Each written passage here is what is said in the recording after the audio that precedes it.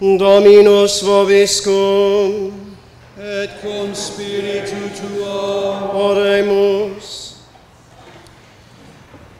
Deus, qui per filium tuum angularum silicet lapidem, claritatis tuae ignum fidelibus contulisti, productum et silice nostros pro futurum usibus, novum huc ignum sanctifica, et concede nobis ita per haec festa Pascalia celestibus, desideriis inflammari, ut ad perpetue claritatis puris mentibus valiamus festa pertingere, per iundum Christum Dominum nostrum. Amen. Oremus. Domine Deus Pater omnipotens lumen indeficiens, qui es conditor omnium luminem, benedic hoc lumen, quod te sanctificatum, atque benedictum est, qui umilinasti omnem mundum, ut ab eo lumine accendarmur, atque illuminemur igne claritatis tuae, et sicut illuminasti Moisen exeuntem de Egypto, ita illumines corna, et sensus nostros, ut ad vitam et lucem aeternam pervenire meriamur, per Christum Dominum nostrum. Amen. Oremus.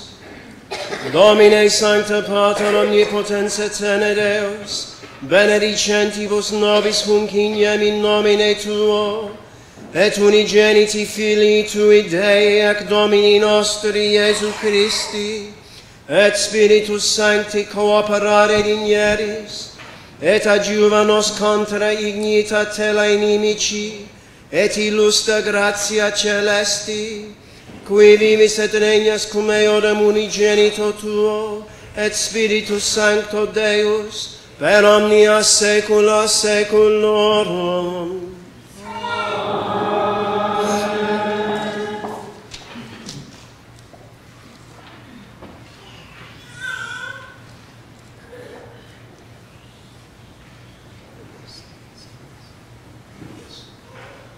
Veniat quesimus omnipotens Deus super hoc incensum lagra Tuae benedictiones infusio, et hunc nocturnum splendorem invisibilis regenerator accende, ut non solum sacrificium quod hac nocte litatum est, arcana luminis Tui admixione refulgiat, sed in quocumque loco ex huius sanctificationis mysterio aliquid fuerit deportatum, expulsa diabolicae frauris nequitia, virtus Tuae majestatis assista, per Christum Dominum nostrum.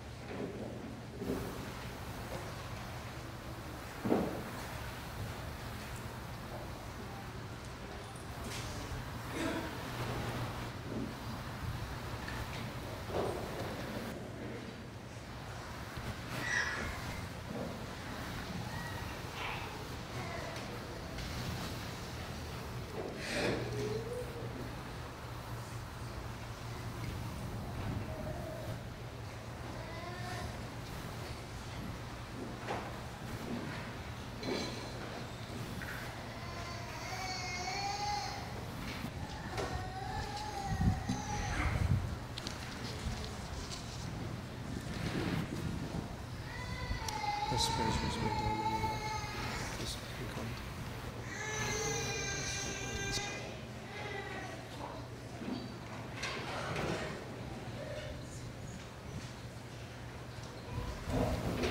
where's the 18?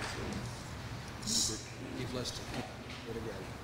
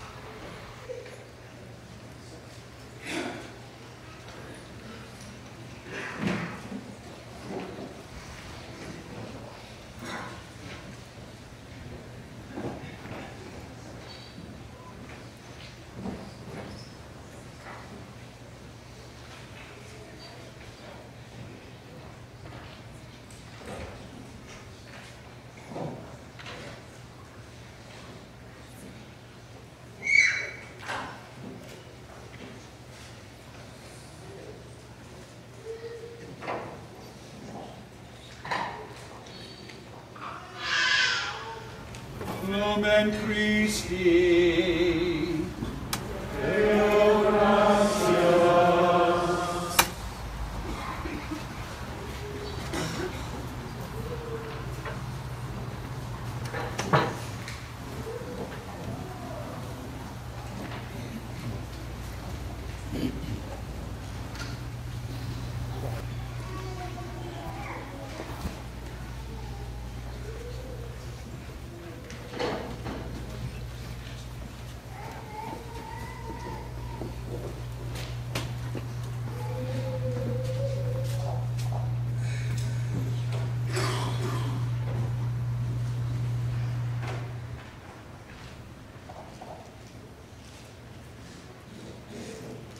Lumen Christi.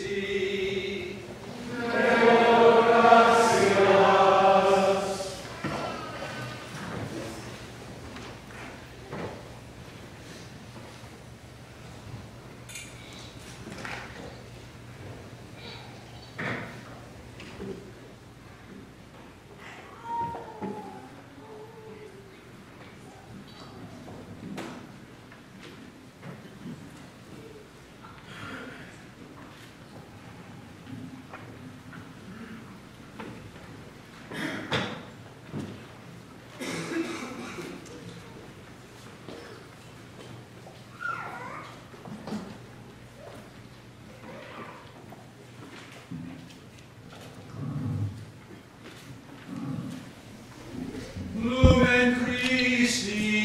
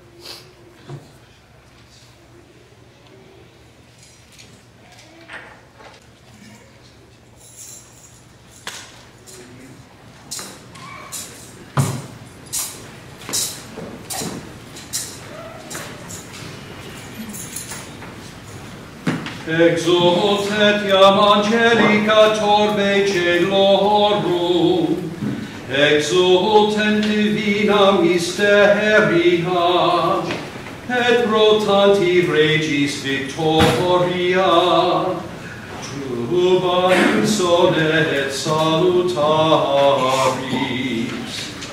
gaudeat et tellus tantis irradiata fulgoribus, et aeterni regis splendore illustrata, totius orbis essensiat, amis isse caliginem. Laetator et mater Ecclesia, tanti luminis adornata fulgoribus, et magnis populorum vocibus, ecalare sultet. Qua propter stantes vos, fratres carissimi, ad tamiram huius sancti luminis claritatem, una mecumque so Dei omnipotentis, misericordiam invocate, ut qui me non meis meritis, intra levitarum meum dignatus est aggregare, luminis sui claritatem infundens, cerei huius laudem implere perficiat. Per Dominum nostrum Iesum Christum, Filium suum, qui cum eo vivit et regnat in unitate Spiritus Sancti Deus, per omnia saecula saeculorum. Amen. Dominus vobiscum, et spiritu tuo, sursum corda, habemus ad Dominum. Gratias agamus Domino Deo nostro, dignum et justum est. Vere dignum et justum est, invisibilem Deum Patrem omnipotentem, Filiumque eius unigenitum Dominum nostrum, Iesum Christum, toto cordis ac mentis affectu, et vocis ministerio perseverare, qui pro nobis aeterno Patri ade debitum solvit, et veteris piaculi calcionem, pio cruore detersit, exunt enim festa Pascalia, in quibus verus ille agnus occidatitor, cuius sanguine postes fidelium consecrantor. Hic nox est, in qua primum patres nostros, filios Israel, eductos de Egypto, mare rubrum, sico vestigio transire fecisti, hic igitor nox est, que peccatorum tenebras, columne illuminatione purgavit, hic nox est, que hodie per universum mundum in Christo credentes, aviti seculi et caligine peccatorum segregatos, redit gratiae, sociat sanctitati. Hic nox est, in qua destructis vinculis mortis, Christus ab inferis victor ascendit, nihil enim nobis nasci profuit, nisi redimi profuit sed. O miracoli circa nos, tue pietatis dignatio, o inem stabilis dilexio caritatis, ut servum redimeres filium tradidisti, o certe necessarium ade peccatum, quod Christi morte deletum est.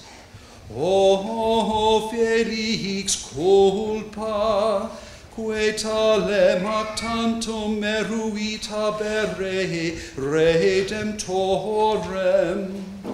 O vere beata nox, que solo meruit scire tempus et horam, in qua Christus ab inferis resurrexit, ec nox est, de qua scriptum est, et nox sicut dies illuminabitor, et nox illuminatio mea in delicis meis, huius igitor sanctificatio noctis, fuga celera, culpas lavat, et redit innocentiam lapsis, et majestis laetitiam, fugat odia, concordiam parat, et corvat imperia.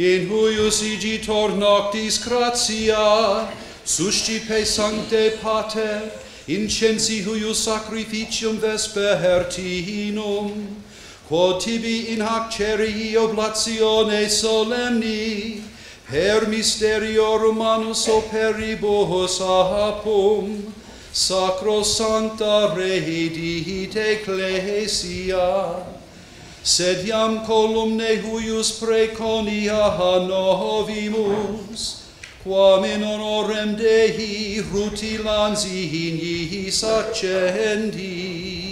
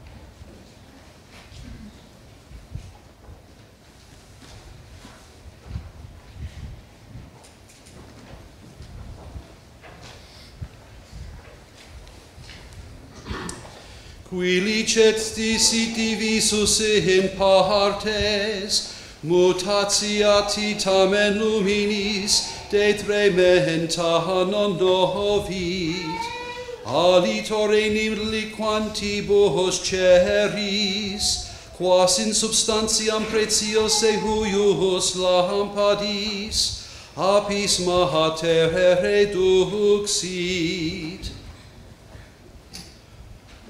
O vere beata nox, que expoliavit Egyptios, titavit Hebreos, nox in quaternis celestia, humanis divina junguntur.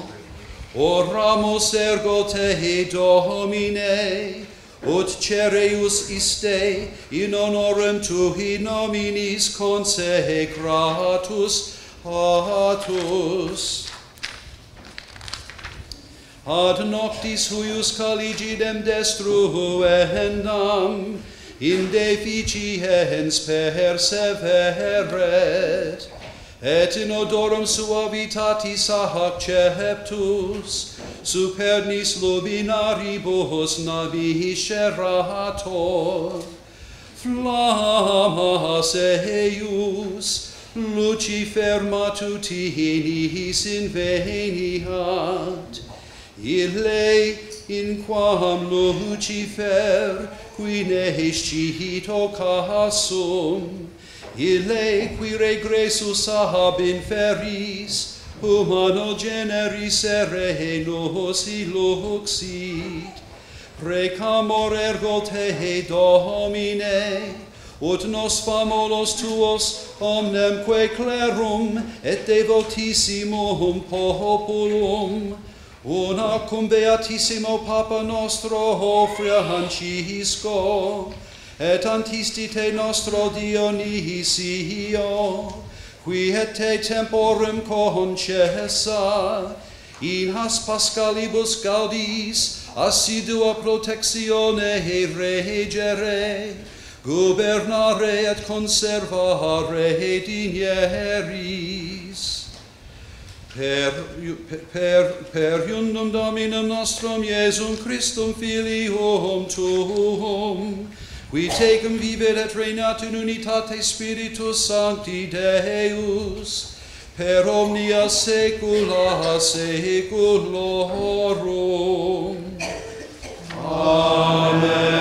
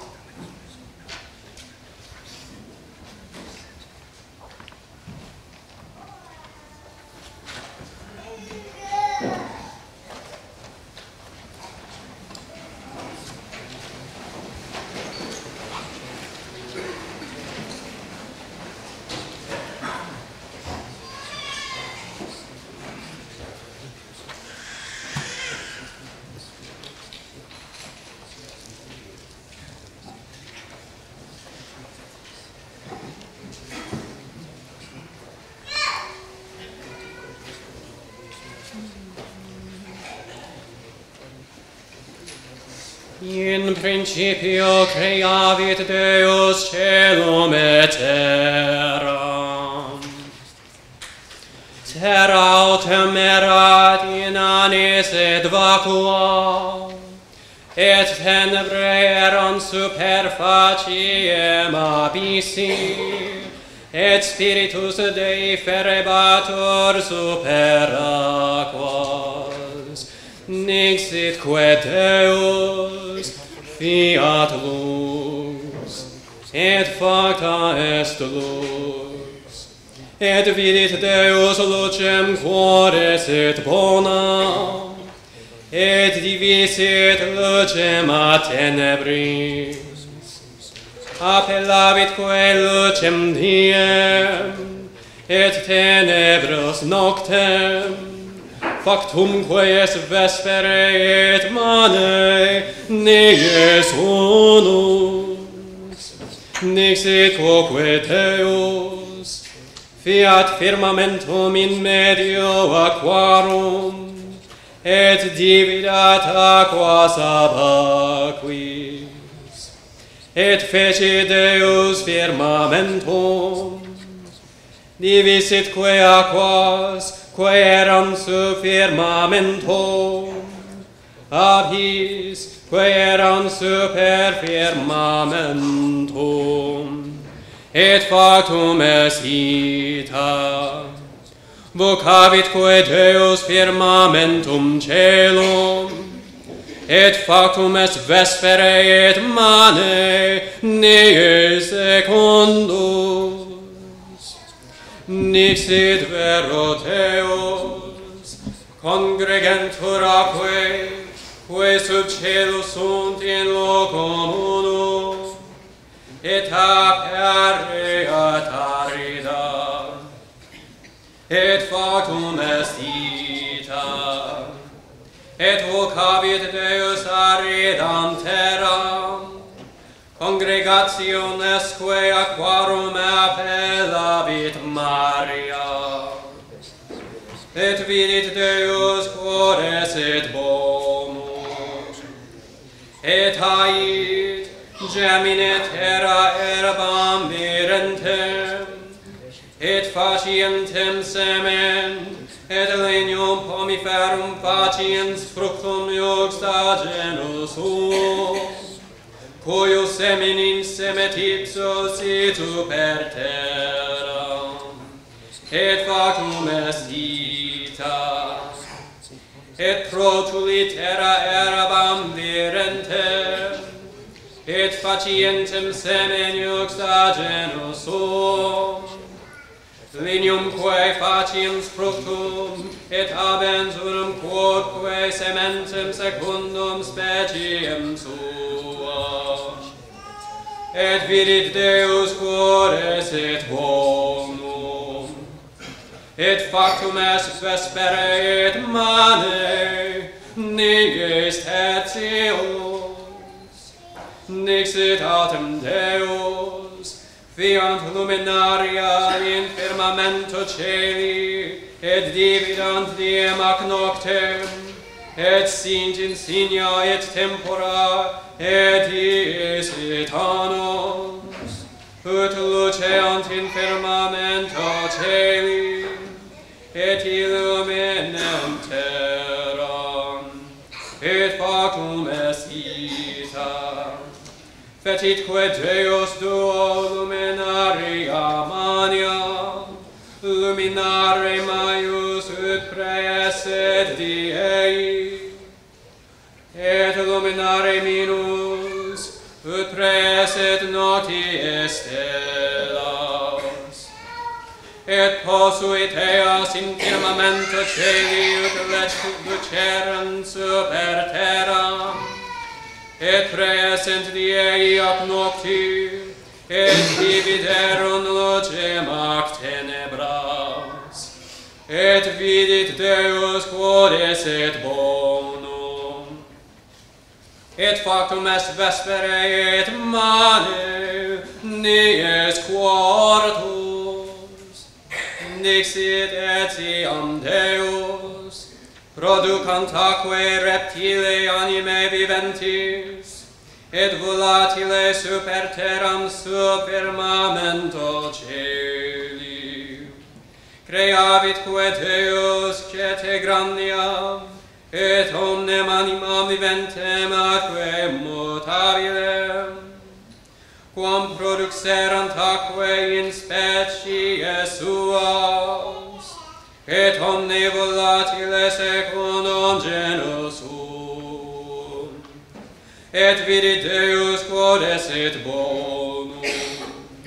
Benedixitque eis dicens, crescite ut fructificamini et replete aquas maris, avesque multiplicentur super terra.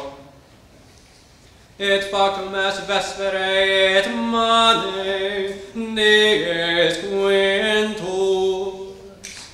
Dixit quoque Deus produca terra animam viventem in genere suo, iumenta et reptilia et bestias terrae secundum species suas, factumque est ita. Et fecit Deus bestias terrae juxta species suas, et iumenta et omne reptile terrae in genere suo. Et vidit Deus quod esset bonum et ait, faciamus hominem ad imaginem et similitudinem nostram, et praesit piscibus maris, et volantibus celi et bestis, universeque terrae, omnique reptili quod movetur in terra. Et creavit Deus hominum ad imaginem suam, ad imaginem Dei creavit illum, masculum et feminam creavit eos. Benedixitque illis Deus et ait, crescite et multiplicamini et replete terram, et subjicite eam, et dominamini piscibus maris et volatilibus celi, et universis animantibus, quae moventur super terram.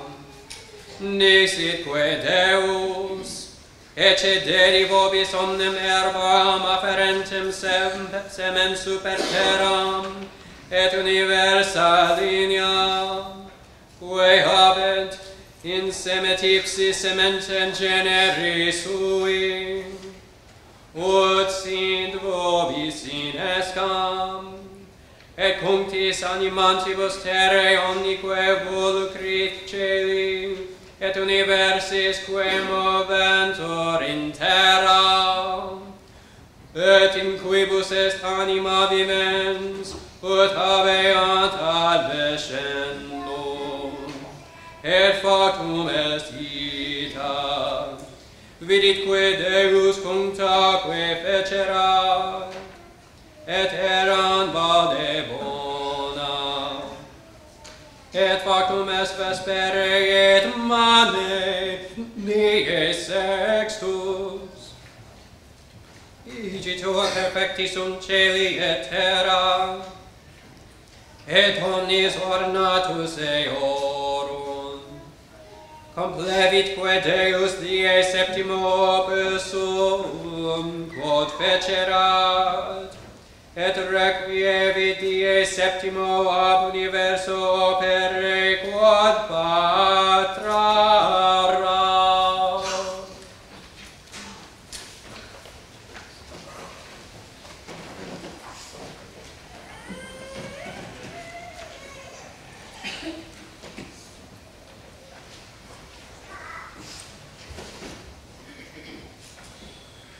Oremus. Lectamus genua.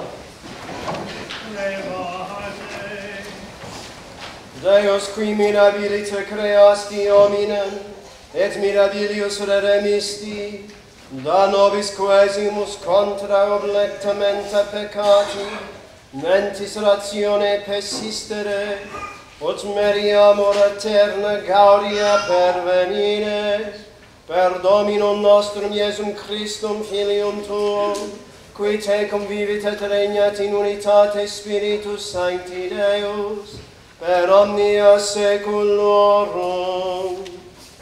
Amen.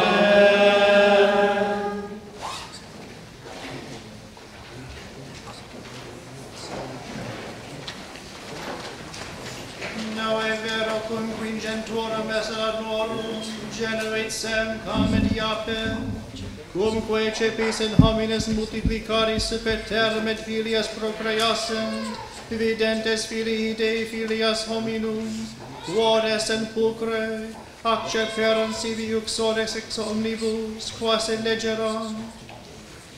Dixique Deus, non permanebis spiritus meus in homine in aeternum, quia caro est. Erunque dies ilios centum vingiti annorum, gigantes autem eran super terram in diebus iliis, quosquam enim ingressi sunt filii Dei ad filias hominum, ileque genuerunt, isti sunt potentes a seculo viri famosi. Videns autem Deus quod multa malitia hominum esset in terra, et cuncta cogitatio cordis intenta esset ad malum omni tempore, benitui Deum quod hominem fecisit in terra, et tactus dolore cordis intrinsecus, de lebo inquit hominem quem creavi a facie terre, ab homine usque ad animantia, a reptili usque ad volucres celi, venite denum me fecisi eos. Noe vero inveni gratiam coram Domino, te sunt generationes noe, noe viriustus aquae perfectus fuit in generationibus suis, cum Deo ambulavit, et generi tres filios sem comediapet, corrupte est autem terra coram Deo, et replete est iniquitate, cumque vidis et Deus terram esse corruptam, omnis qui peccata corruperat viam suam super terram, dixit ad Noe, filis universae carnis venit coram me, repletet est terra iniquitate a facie eorum, et ego dispera meos cum terra, facti viacam de linis levigatis, mansiunculas en aca facies, et butimine lineas intrinsecus et intrinsecus, et sic facies eam, trecentorum cubitorum edit longitudo ace, quinquaginta cubitorum latitudo, et triginta cubitorum altitudo ilius. Fenestrum in aca facies, et in cubito consumabis sumitatem eius, ostium autem ace pones ex latere, Deosum cenacula et tristega facies in eam. Ecce ego adducam aquas diluvii super terram, ut interficium omnem canem, in qua spiritus vitae est subter celum, universa quae in terra sunt consumentur, quodamque fidus meum tecum, et ingrediaris arcum tu et filii tui, uxora tu et exoris filiorum tuorum tecum, et ex hunctis animantibus universae canis bine induces in arca, ut vivant tecum, masculini nit sexus et feminini, de volucribus iuxta genus suum, et de iumentis in genere suo, et ex omni reptili terrae secundum genus suum, bina de omnibus ingredientur tecum, ut possin vivere. Tales icitor tecum ex omnibus escis, quae mandi possut et comportabis apute, et eram tam tibi quam ilis in cibum, feci dicit Noe omnia, quae preceperat illi Deus, erarque sextentorum annorum, quando diluvii aquae inundaverunt super terram, rupti sunt omnes fontes abyssi magnae, et cataractae celi aperte sunt, et facteres pluvia super terram quadraginta diebus et quadraginta noctibus. in articulo die Helius ingressus es Noe, et sem et cam et iapet, filii eius uxor Ilius, et utres uxores filiorum meus cum eis in arcam, ipsi et omne anima secundum genus suum, universeque iumente in genere suo, et omne quod movetur super terram in genere suo, cunctumque volatile secundum genus suum, Poro aqua ferebatur super aquas, et aquae prevaluerunt nimi super terram, opertique sunt omnes montes excelsi sub universo caelo. Quindecim cubitis atio fuit aqua super montes, quos operuerat. Consumtaque est omnis caro quae movebatur super terram, volucrum animantium bestiarum, omniumque reptilium quae reptant super terram. Remansi datum solus Noe, et quicum eo inerent in arca, obtinuerunque aquae terram centum quinquaginti diebus, recordatus autem Deus Noe, cum todumque animantium et omnium iumentorum, quae erant cum eo in arca, adduxit spiritum super terram, ili minute sunt aquae, Ecclesiae sunt fontes abyssi et cataractae caeli, et prohibite sunt pluviae de caelo. Reverseque sunt aquae de terra iuntes et radiuntes, et ceperunt minimi post centum quinquaginta dies. Cumque transisent quadraginta dies, aperiens Noe fenestra marce, quam fecerat, dimisit corvum qui egrediebatur et non revertebatur, don exticarenter aquae super terram, emisit quoque culminum post Deum ut videre, siam cessassent aquae super faciam terrae, quae cum non invenisset ubi requiescit et Perseus, reversa est ad Deum in arcam, aquae inemerant super universum terram, extenditque manum ut apprehensum intulit in arcam, expectatis atomus receptum diebus alis, rosam dimisi columnum ex arca. Ad illa venit ad Deum ad vesperam, portant ramum olivae virentibus foliis in ore suo, intellectit ergo Noe, quod cessassant aquae super terram, expectabique Nicominus septem alios dies, et emisi columnam, quae non est reverso ultra ad eum. Locutus est autem Deus ad Noe dicens, egredere de arca tu et uxor tua, filii tui et exores filiorum tuorum tecum, cuncta animantia quae sunt apud te ex omni carne, tam in volatilibus quam in bestiis et universibus reptilibus, quae reptant super terram, educ tecum et ingridimini super terram, crescite et multiplicamini super eam. Egressus est ergo Noe et filii eius, uxor Ilius et exores filiorum meus cum eo, sed et omni animantia iumente et reptilia, quae reptant super terram, secundum genus suum, egressa sunt de arca, edificavit autem Noe altare Domino, et tollens de cunctis pecoribus et volucribus mundis, obtulit holocausta super altare, odoratusque est Dominus odorum suavitatis.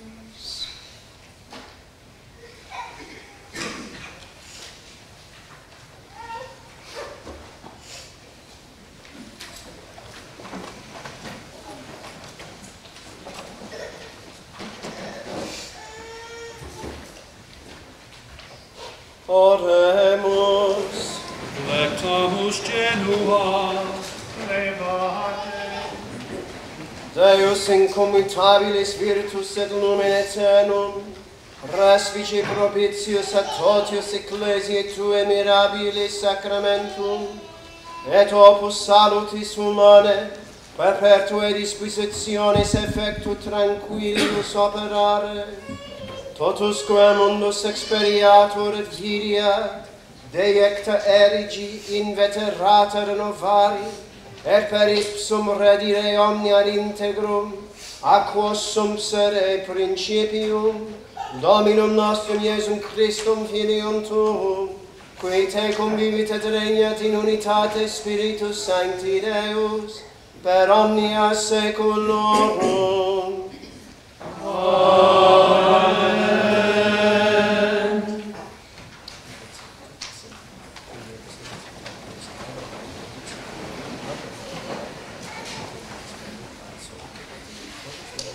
In diebus ilis tentavit Deus Abraham et dixia Deum, Abraham, Abraham, et ille respondit sum, et illi tolle filium tuum unigenitum quem diligis Isaac, et fade interim visionis, atque ibi offeres eum in holocaustum super unum monsium, quem monstra vero tibi, Igitur Abraham ad nocte consurgens stravit asinum suum, ducem secum duos juvens et Isaac filium suum, cumque concidis et lingua et holocaustum abit ad locum quem preceperat ei Deus.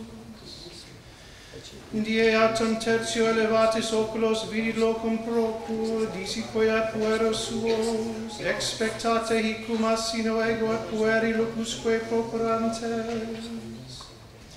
Poscom ad overimus revertemur ad vos, tulit quoque lingua holocausti, et imposit super Isaac.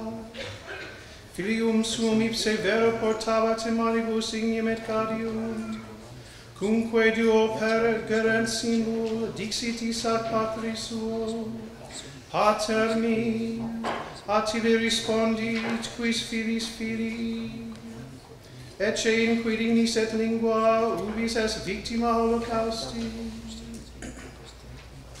Dixit autem Abraham, Deus prodivebit, sibi victimam holocausti filii mi, pergebat ergo pariter et venerunt ad locum, quem ostenderat ei Deus. In quo edificavit altare et de super lingua composuit, cumque alligas et Isaac filium suum posuit eum in altare super struem lignorum. Extendite manum et arripuit gladium, ut immolaret filium suum, et ecce angelus Domini de celo clamavant, dicens, Abraham, Abraham, qui respondit ad suum, dixique ei, non extendas manum tuam super puerum neque facias illi quidquam, nucem Iovi quotim est eum, et non per pecusti unigenito filio tuo propter me. Levavit Abraham oculos suos, vidique post tegum etiam inter vespes herentem cornibus, quem assumens obtulit holocaustum pro filio, appellat vitque nomen loci et ilius Dominus fidet. Unde usque orie dicitur in monte Dominus videbit, vocavit autem angelus Domini Abraham secundo de celo dicens, per metem ipsum iuravit, dicit Dominus, quia fecisti hanc rem et non perpecisti filio tu unigenito propter me. Benedicam tibi et multiplicabo semen tuum dicut celas, celi et velus arnenam. Quae est in litore maris, possidebit semen tuum portas inimicorum suorum, et benedicentur et semie tuo omnes gentes terre, quia obedisti voci mei. Reversus est Abraham a pueros suos, aebieruntque per sabi simul et habitavi tibi.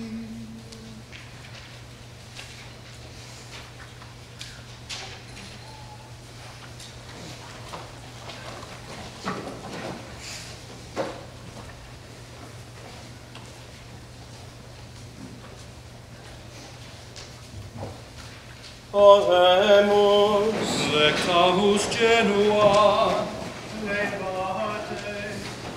Deus fidelium partes sume, qui in toto reterarum, promissionis Tue filios diffusa adoptionis gratia multiplicas, et per Paschali sacramentum Abraham puerum Tuum universarum, sicut jurasti gentium efficis Patre, da populis Tuis digne gratiam Tue vocationis introire, per Dominum nostrum Iesum Christum Filium Tuum, qui tecum vivit et regnat in unitate Spiritus Sancti Deus, per omnia saecula saeculorum. Amen.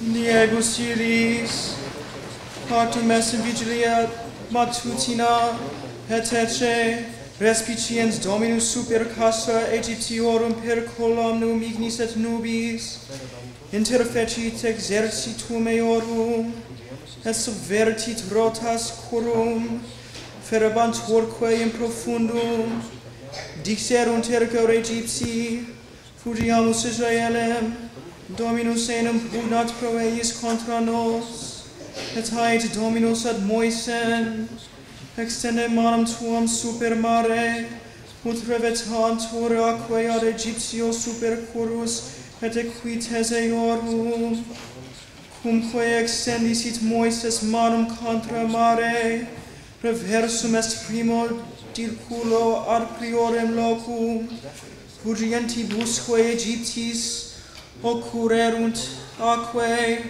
et involvit eius Dominus in medis fructibus, reverseque sunt aquae, et opererunt currus, et equites cunit excertius farionis, qui sequentes ingressi fuerant mare, nec unus quidem superfuit ex eis. Filiatum Israel perexerunt per medium sici maris, et aquae eis erant quasi pro muro ad dextris et a sinistris. Libera vitque Dominus in die illa Israel de manu Egyptiorum, et viderunt Egyptios mortuos super litus maris, et manu magnam, quam exerturerat Dominus contra eos, timuitque populus Dominum, et crediderunt Domino et Moisi, servo eius, tunc cecinit Moies, et fili Israel carmen hoc Domino, et dixerunt,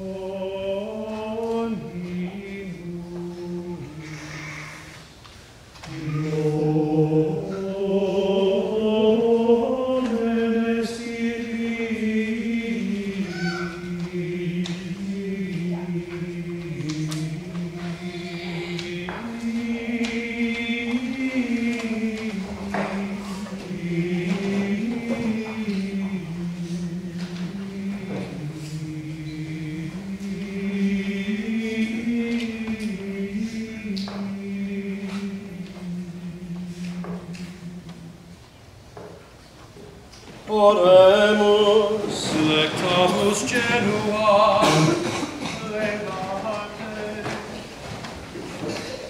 Deus cuius antiqua miracula etiam nostris seculus coruscare sentimus, dum quor uni populo a persecutione Egyptiaca liberando, dextere tue potentia contulisti, id in salutum gentium per aquam regenerationis operaris, presta, ut in Abrahe filios et in Israeliticam dignitatem, totius mundi transiat plenitudo, per Dominum nostrum Iesum Christum Filium Tuum, qui tecum vivit et regnat in unitate Spiritus Sancti Deus, per omnia saeculorum.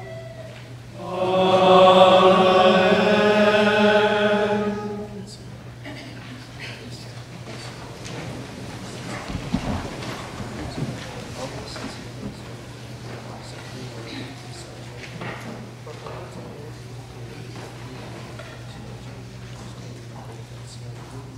Eques hereditas ergorum Domini, et justitia eorum afet medici Dominos, omnes sitientes, venite ad aquas, et qui non abetis argentum prosperate emite merite.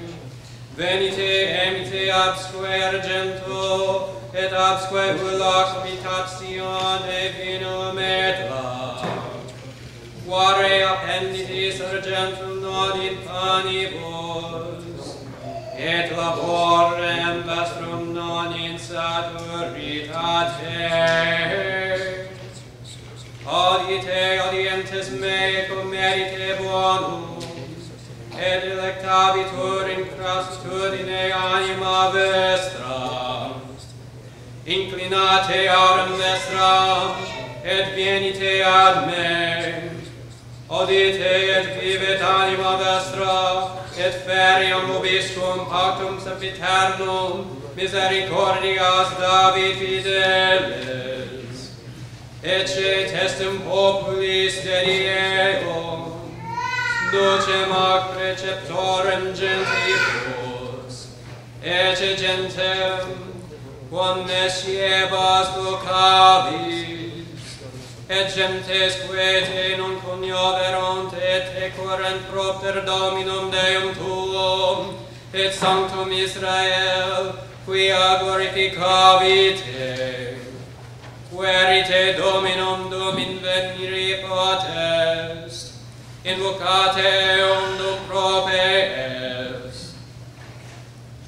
Derelinquat impios viam suam et verinicus cogitationes suas, et revertatur ad Dominum, et miserere epitur eius, et ad Deum nostrum. Quoniam multus est ad innocendum, non enim cogitationes me cogitationes vestre, neque vie vestre vie me dicit Dominus, quia sicut exaltantur celia terra, sic exaltate sunt vie me avis vestris, et cogitationes mea cogitationibus vestris, et quomodo descendit imberet nix de cielo, et hiluc ultra non revertitur, sed inebria terram, et invundit eam, et germinare eam facit, et dat semen serenti, et panem comerenti. Sic erit verbum meum, quod egrediatur deore meo, non revetatur ad me vacuum, sed faciet quecumque volui, et prosperabitur in his, atque mihi illud, indice Dominus omnipotens.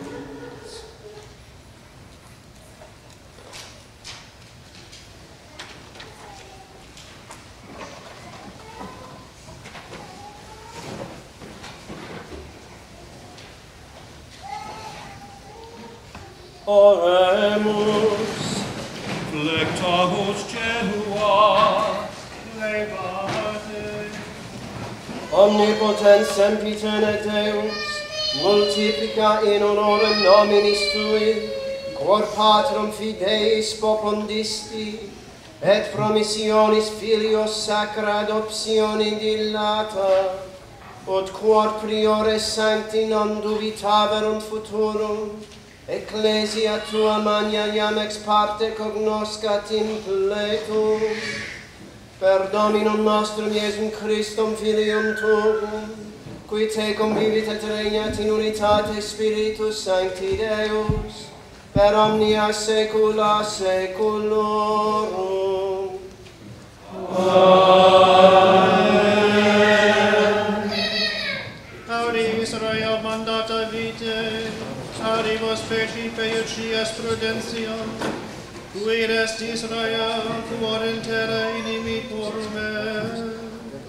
Inveteraste in terra aliena, coinquinatus est cum mortuis, deportatus est cum descendentibus in infernum, de reliquisti fontem sapientiae, nam si in via Dei ambulasses, habitasses utique in pace sempiterna, dice ubi sit prudentia, ubi sit virtus, ubi sit intellectus, ut scias simul ubi sit longitudinitas vitae et victus, ubi sit lumen oculorum et pax, quis invenit locum eius, equis intravit in tessaros eius, ubi sunt principes gentium, equi dominantur super bestias, quae super sunt terra. Qui in avibus celi ludum, qui argentum tesauris sunt et aurum, in quo confidunt homines, et non est finis acquisitionis eorum. Qui argentum fabricant et solliciti sunt, nec est inventia operum illorum. Exterminati sunt, et inferos descenderunt, et adi loco eorum surrexerunt. Iuvenes viderunt lumen, et habitaverunt super terra, via vacnem disciplinae ignoraverunt, neque intellexerunt semitas eius, neque filii eorum susceperunt eam. A faci ipsorum non je facta est, non est audita in terra canant, neque visa est in tema.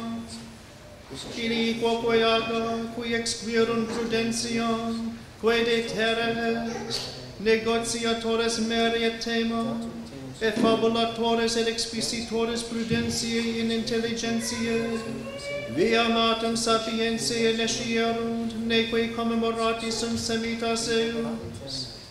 O Israel, quam magna est domus Dei ingens locus possessionis eius, magnus est et non habet finem excelsus et immensus, ibi fuerunt gigantes nominati ili, qui ab initio fuerunt, statura magna scientes bellum, non hos elegi Dominus neque viam disciplinae invenerunt, propteria perierunt, et quae non habuerunt sapientiam, interierunt propter suam incipientiam, quis ascendit in caelum, et accepit eam et eduxit eam de nubibus, quis transfectavit mare et envinat venit illa, et attenit iram super erum electum.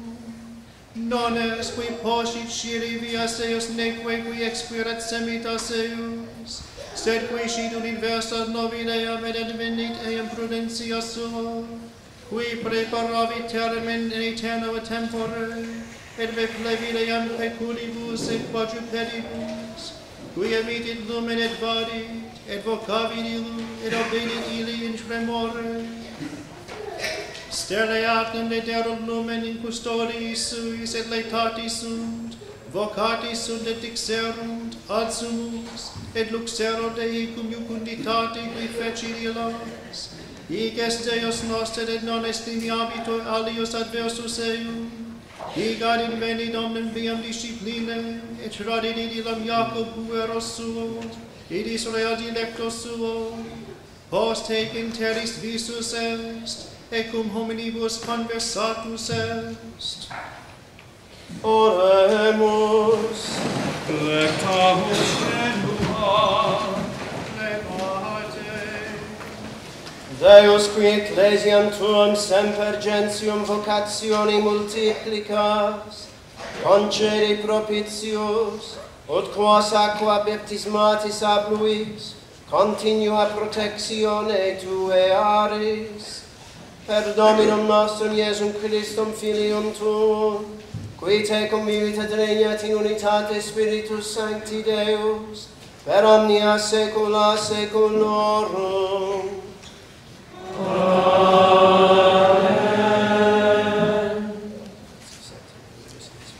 In diebus ilis facta super me manus Domini, et eduxit me in Spiritu Domine, et imisit me in medio campi, qui erat plenus ossibus, et circumduxit me perea in hiro.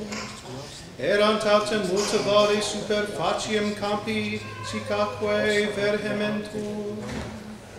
Et dixit a me, filii hominis putanse viventosa ista, et dixi, Domine Deus tu nostri, et dixit a me, vaticinare de ossibus istis, et dices eis, ossa arida audiete verbum Domini. Ec dicit Dominus Deus ossibus is, ecce ego in promitam in vos spiritum et viventis, et dabo super vos nervos et successere faciam super vos carnes, et super extendam in vobis concutem, et dabo vobis spiritum, et vivetis et scietis quia ego Dominus. Et profetavi sicut precuperat mihi, factus es autem sonitus profetante me, et ecce commotio, et accesserunt ossa ad ossa, unum quodque adjuncturam suam, et vidiet ecce super ea nervi et carnes ascenderunt, et extenta est in eis cutis de super, et spiritum non habebant. Et dixiat me vaticinare ad spiritum, vaticinare filii hominis, et dicens ad spiritum. Ec dici Dominus Deus, aquator ventis venis spiritus, et insulfa super inter perfectos istos ad reviviscant. Et prohetavi sicut precuperat mihi, et ingressus est in ea spiritus et vixerunt, stetireruntque super Pereseos exercius grandis nimis fade, et dixit a me filii hominis ossa haec universa domus Israel est ipsi dicunt. Auruerunt ossa nostra, et periit spes nostra, et abscessi sumus. Proptere vaticinare, et dices ad eos. Ec dici Dominus Deus, ecce quod aperiam tumulos vestros, et educam vos et sepulchris vestris, populus meus, et inducam vos in terram Israel, et scietis quia ego Dominus cum apuero sepulcra vestras ne duxero, vos de timulis vestris, populi meus, et de Deus spiritum meum in vobis, et fixertis, et queque escere vos faciam super humam, vestram, dicit Dominus omnipotent. Oremus. Lectamus genua. Levate. Deus qui nos ad celebrandum Pascali sacramentum, utriusque testamenti paginis instruis, da nobis intelligere misericordiam tuam, et ex perceptione presentium munerum, firma sit expectatio futurorum, per nominum nostrum Iesum Christum Filium Tuum, qui te convivit et regnat in unitate Spiritus Sancti Deus, per omnia saeculorum saeculorum.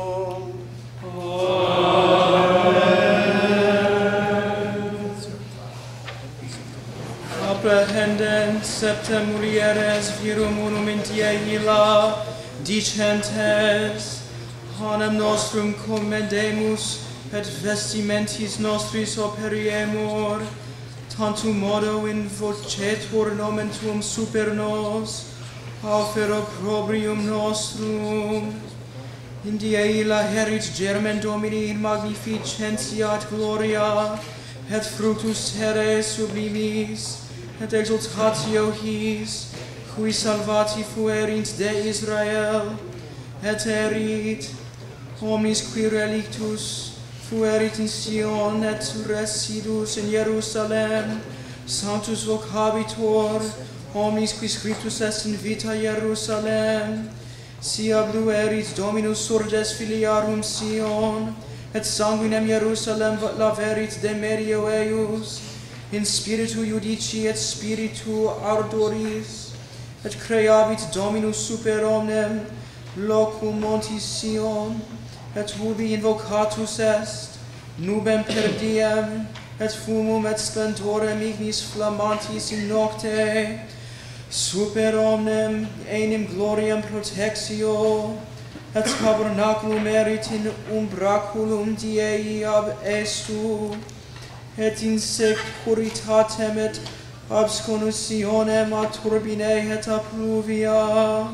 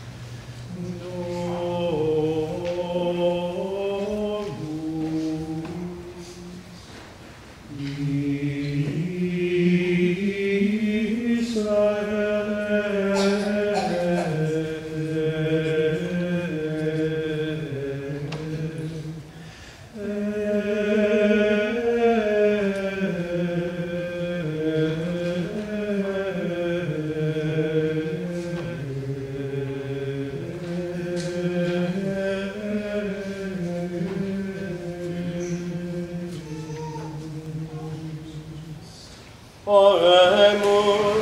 Lectamus genua.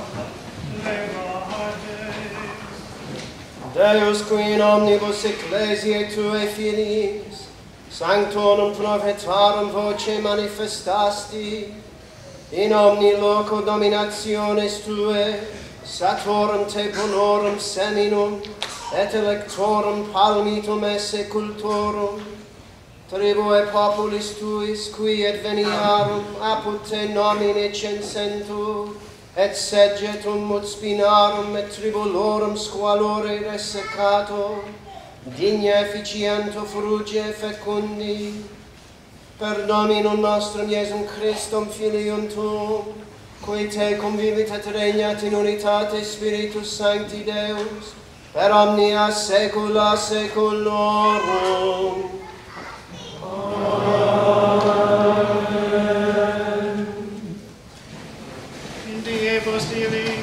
Dixit Dominus ad nobis generarum in terra Aegypti, mensis iste vobis principium mensium, primus erit in mensibus ani, loquimini ad universum cetum filiorum Israel, et dicit eis, decima die mensis suius tolerumis quisque angium per familias et domus suas, sinatem minores numerus, ut sufficere possit advescendum annium, assumet vicinum suum, qui iunctus est domui sue, iuxtam numerum animarum, quae sufficere possunt ad essum anni, heritatem annius absque macula, masculus aniculus, iuxtaquem ritum toletis et hedum, et celebatis eusque ad portum decimam diem mensis huius, immolabitque eum universum multitudo filiorum Israel ad vesperam, et sumen de sanguine eius ac ponent super utrumque postem,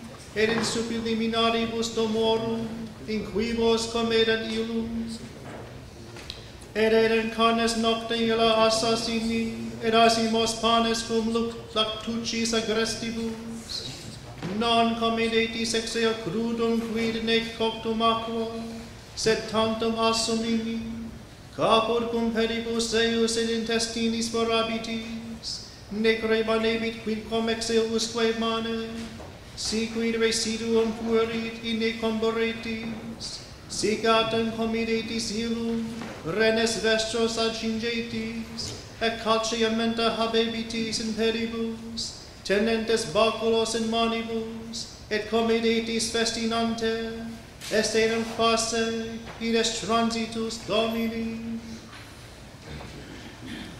Oremus. Lectamus genua. Levate. Omnipotens sempiterne Deus, qui in omnium operum tuorum dispensatione mirabilis est, intelligant redempti tui, non fuisi excelsensius quod initio factus est mundus, quam quod in fine saeculorum Pascha nostrum immolatus est Christus, qui te convivit et regnat in unitate Spiritus Sancti Deus, per omnia saecula saeculorum. Amen.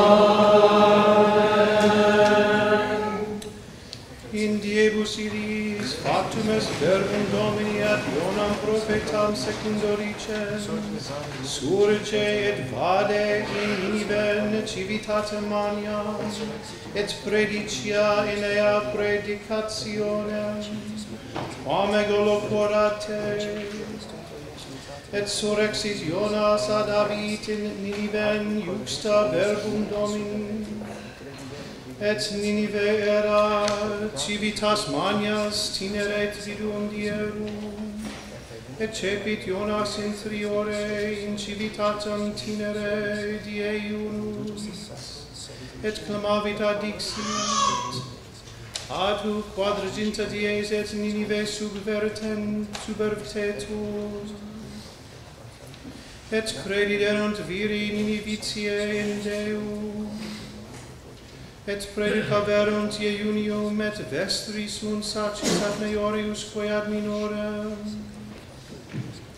et pervenit verbum ad regnam Ninive, et surrexit solo sua piecit vestimentum suum ace, et indutus es sacco et serit in cinere, et clamavit adixit et Ninive et oxor regis et principium in principum Deus dicens.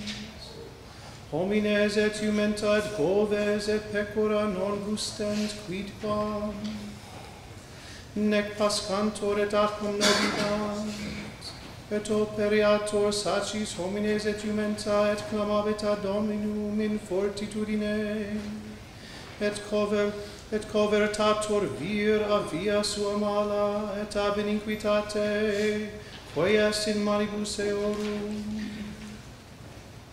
Quiscit is convertator ignos Deus, et revertator furore sue, et non peridimus, et vidit Deus opera eorum, quia conversi sunt de via sua mala, et misertus est populo suo Dominus Deus noster. Oremus. Lectamus genua, Levate. Deus qui de versitatem gentium in confessione tui nominis arunasti, da nobis et vele et posteque precipis, ut populo ad eternitatem vocato, unas in fides mentium et pietas actionum, per Dominum nostrum Iesum Christum Filium tuum, qui tecum vivit et regnat in unitate Spiritus Sancti Deus, per omnia saecula saeculorum. Amen.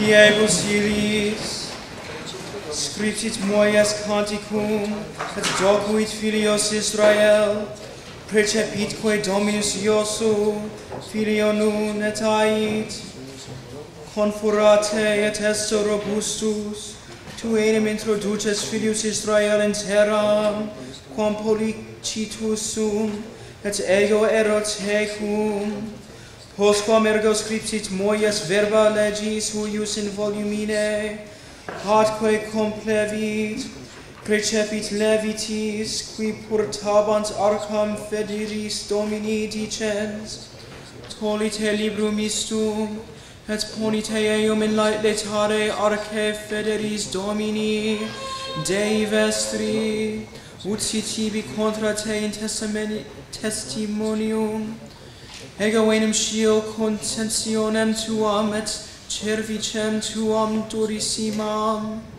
ad hoc vivente me et ingrediente vobiscum, semper contentiosoe egistis contra Dominum, quantum magis cum mortus fuero, congregate ad me omnes meiores natu per tribus vestras, adque doctores, et loquar audientibus eis sermones istos, et invocabo contra heus celum et terram, novi enim quod post mortem meam inique agetis et declintabitis cito de via, quam precepi vobis, et oquerent vobis mala in extremo tempore, quando feceritis malum in conspectu Domini, ut irritetis eum per opera manum vestrarum, locutus es ergo moies, ariente universo cetu Israel,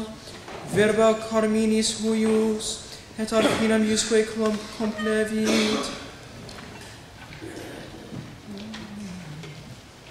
Attende,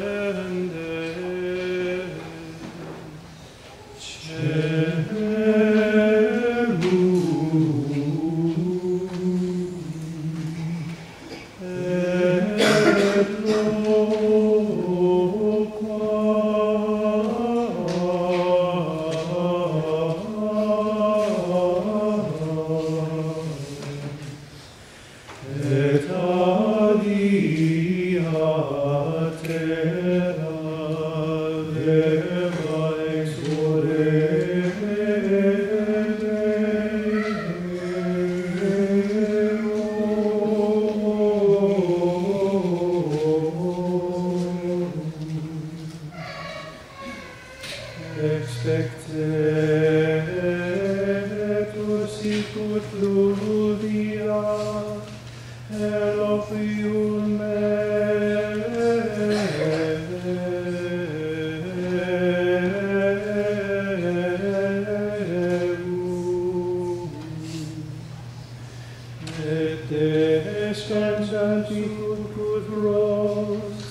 verbam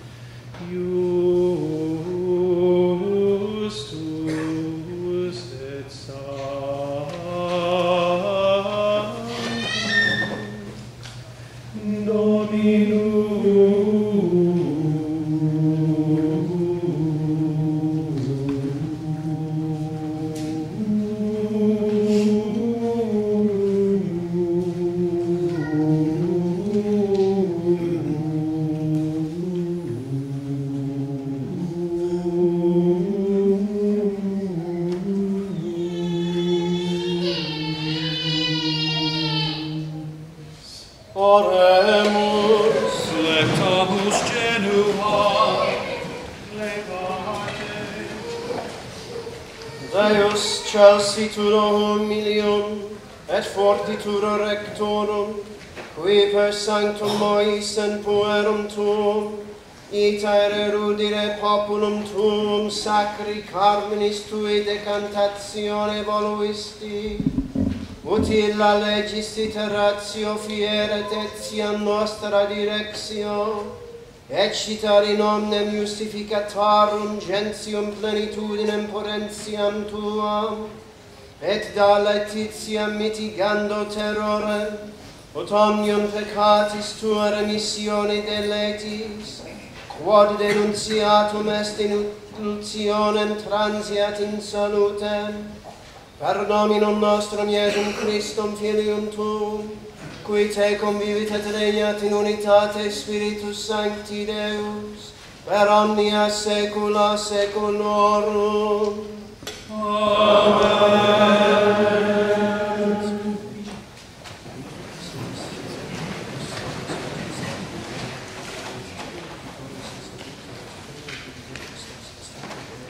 In Dievo Silis, Nabucodonosor Rex fecit statuam Ariam, altitudine cubitorum sexaginta, latitudine cubitorum sex, et statuit eam in campo dura provinciae Babylonis.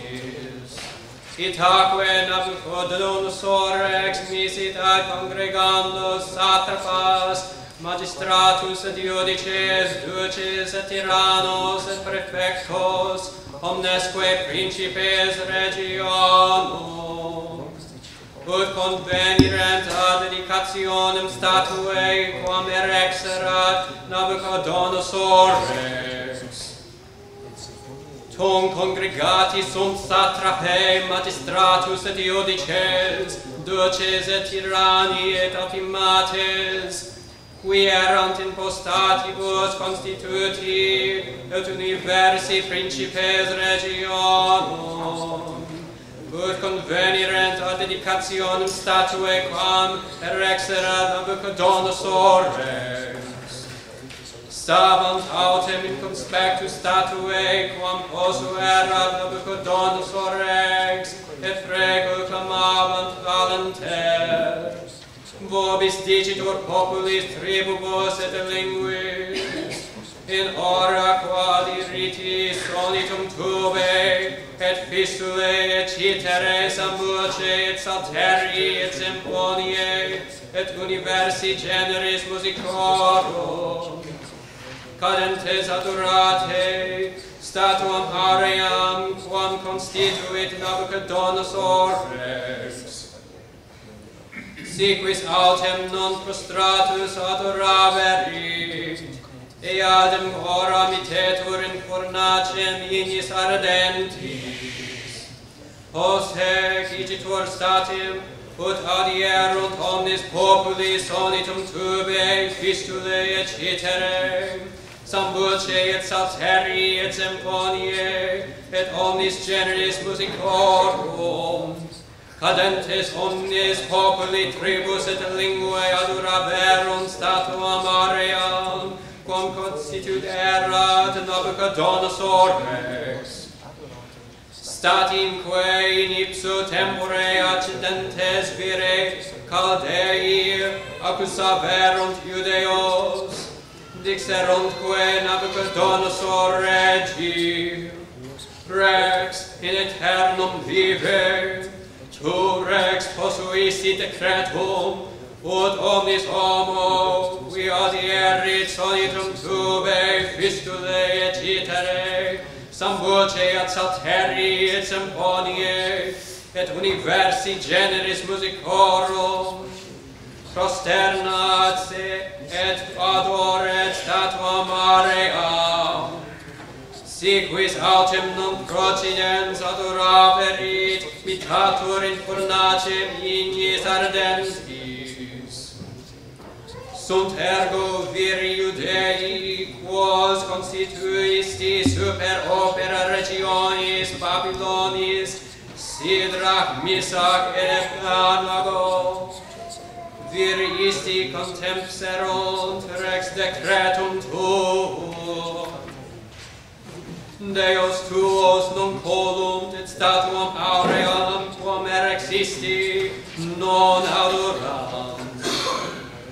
Cum Nabucodonosor in furore et in ira precipit, et udecerentur Sidrach, Misach et Abednego, qui confessim adducti sunt in conspectu regis. Pronunciansque Nabucodonosor rex eis, verene Sidrach, Misach et Abednego, Deus meus non qualitis et statuam auream, quam constitui non adoratis. Nunc ergo si estis parati quacumque ora adieritis sonitum tubae, fistulae citere, sambuce et salteri et symphoniae, omnisque generis musicorum, prosternite vos et adorate statuam quam feci. Quod si non adoraberitis, eadem ora mitemini in furnacem ignis ardentis, et quis est Deus, qui eripiet vos de manu mea. Respondentes Sidrach, Misach et Abednego, dixerunt Regi Nabucodonosor, consol, non oportet nos de egre respondere tibi, ecce enim Deus noster, quem colimus, potest eripere nos de camino ignis ardentis, et de manibus tuis rex liberare. Quod sim noluerit notum sit ibi, rex, quia Deus tuos non colimus et statuam auream, quam erexisti non adoramus. Tunc Nabucodonosor repletis est furore, et aspectus faciei ilius immutatus est super Sidrach, Misach, et Abednego. Et precepit ut sucenderentur fornax septuplum, quam sucendi consueverat. Et viris fortissimis de exercitus suo iusis, ut ligatis pedibus Sidrach, Misach, et Abednego, mitterent eos in fornace vignes ardentis, et confestim viri ili vincti, cum bracis suis et iaris et calceamentis et vestibus, misi sunt in medium fornacis ignes ardentis. Nanios eo regis urgebat, fornax autem sucensa erat nimis. Oro viros ilos qui miserant Sidrach, Misach, et Abednego, interfecit flamma ignis. Viri autem itres id est, Sidrach, Misach, et Abednego, ceciterunt in medio camino ignis ardentis colligati, et ambulabant in medio flamme laudentes Deum, et benedicentes Domino.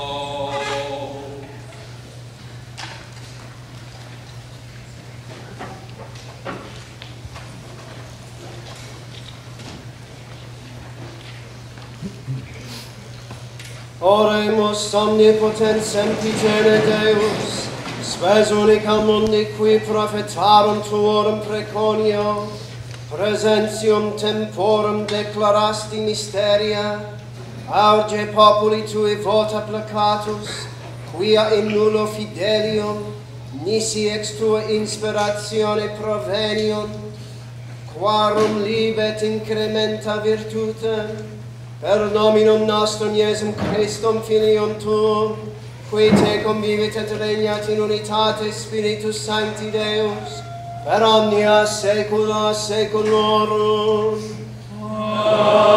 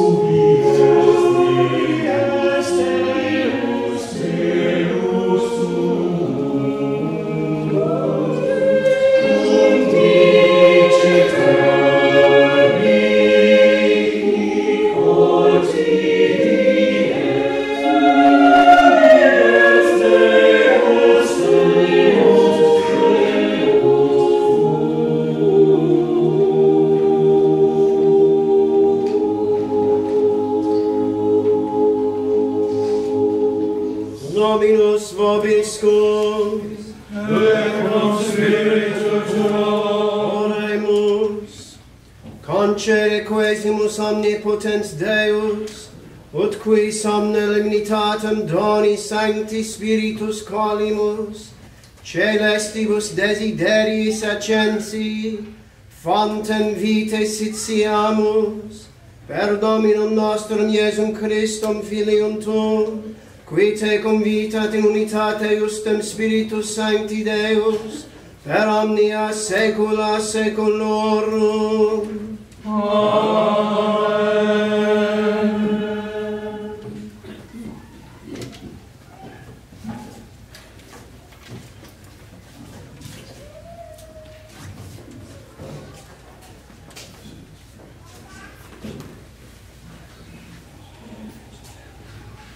Dominus vobiscum, et cum spiritu tuo. Oremus, omnipotens sempiterne Deus, respice propitius ad devotionem populi renascentis, qui sicut cervus aquarum tuarum expetit fontem, et concedi propitius, ut fidei ipsus sitis, baptismatis mysterio animam, corpusque sanctifice, per Dominum nostrum Iesum Christum Filium Tuum, qui te convivit et regnat in unitate Spiritus Sancti Deus, per omnia saecula saeculorum. Amen. Dominus vobiscum, Et cum spiritu tuo. sosum coda, Apremus ad Dominum. gratias agamus Domino Deo nostro, Dignum et justum est. Regnum et justum est, equum et salutare, nos tibi semper et ubique gratias agere, Domine Sancte Pater omnipotens eterne Deus, qui invisibili potentia sacramentorum tuorum mirabiliter operaris effectum, et licet nos tantis mysteriis exequendissimus indigni, tu tamen gratiae tuae dona non deserent, et siam ad nostras preces aures tuae pietatis inclina. Deus cuius spiritus super aquas, inter ipsa mundi primordia ferebatur, utiam tunc vitutem sanctificationis aquarum natura concipere. Deus qui nocentis mundi crimina per aquas abluens, regeneratione speciem, in ipsa diluvie fusione signasti, ut unius eus temque elementi mysterio, et finis esser vitis et orrido virtutibus. Respice Domine in faciem Ecclesiae Tuae, et multiplicare in ea regenerationes Tuas, cui gratiae Tuae affluentis impetu letificas civitatem Tuam, fontemque baptismatis aperis toto orbe terrarum, gentibus innovandis, ut Tuae majestatis imperio, sumat unigeniti Tui gratiam de Spiritus Sancto.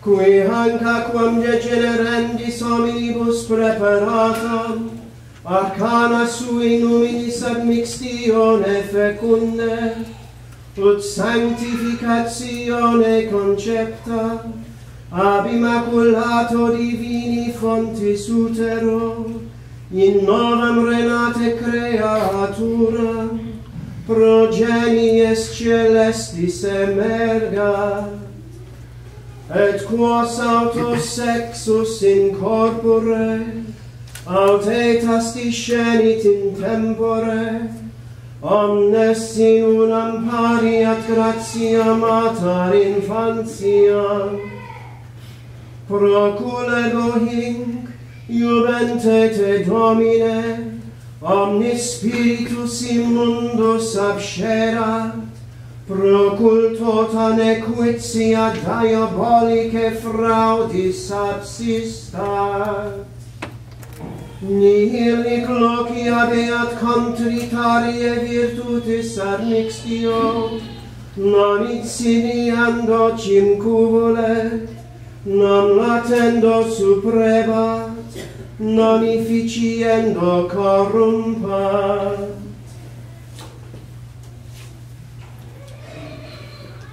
Sit hic sancta et innocens creatura, liberaram omni impugnatoris in cursu, et totius nequitia purgata discesu.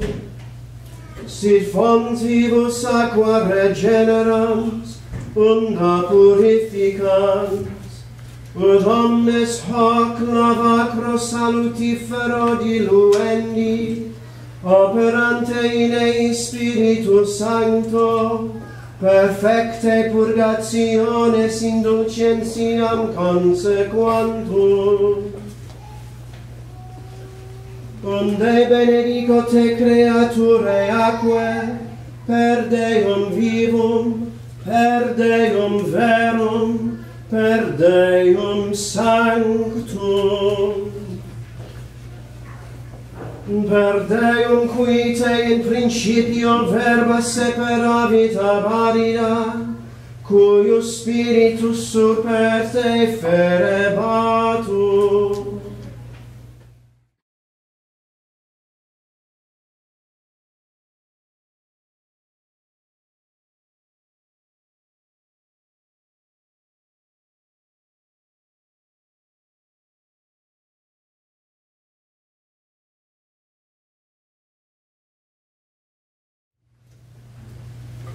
Qui te de paradisi fonte manere feci, et in quatua fluminibus totam terram rigare precepi, qui te in deserto amaram, suavitate indita fecit esse potabilem, et sitienti populo de Petra produxi. Benedico te, et per Iesum Christum, Filium eus unicum Dominum nostrum, qui te in Cana Galileae signo admirabili, sua potentia convertit in vinum, qui peribus super te ambulavit, et a Ioanne in Jordane in te baptizatus est, qui te una cum sanguine de latere suo produxi, et discipulis suis iusi, ut credentes baptizarentur in te dicens. Ite docete omnes gentes, baptizantes eos in nomine Patris et Filii et Spiritus Sancti.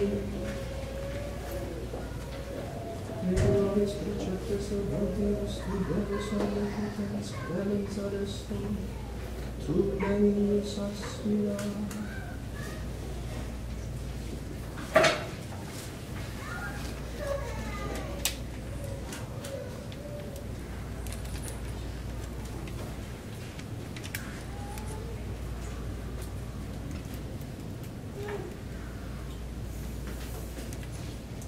Tuos semplices aquos tuorum benedictum, ut preta natura abundantiam convelam disposunt a vivere corporibus, sit et simples ut pandis mentibus efficacia.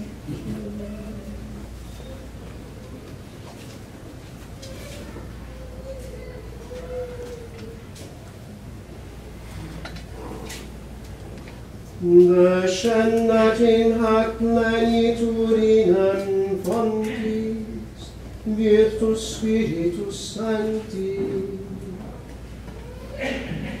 Descendat in hac plenitudinem fontis, virtus Spiritus Sancti. Descendat in hac plenitudinem fontis, virtus Spiritus Sancti.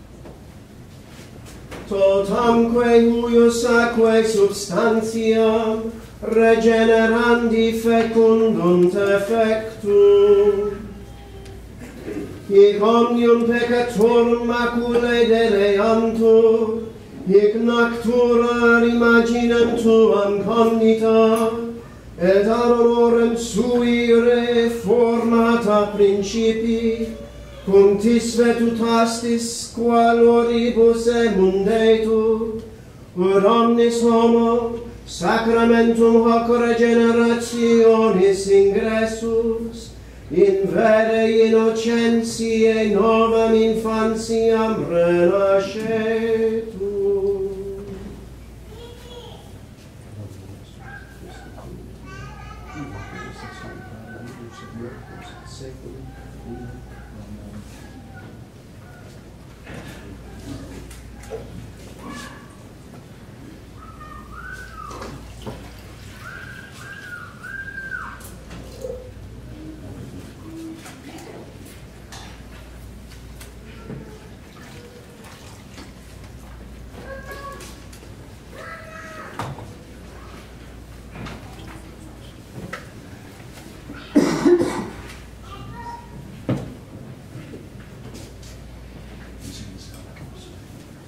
Sanctificetur et fecundetur fons iste oleo salutis, renascentibus ex eo in vitam aeternam.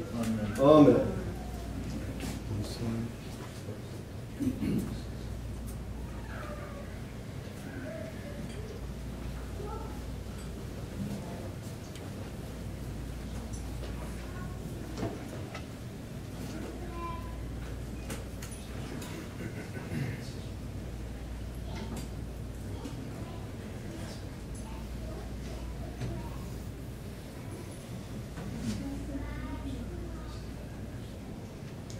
Infusio Chrismatis Domini nostri Iesu Christi, et Spiritus Sancti Paracliti, fiat in nomine Sancti Trinitatis. Amen.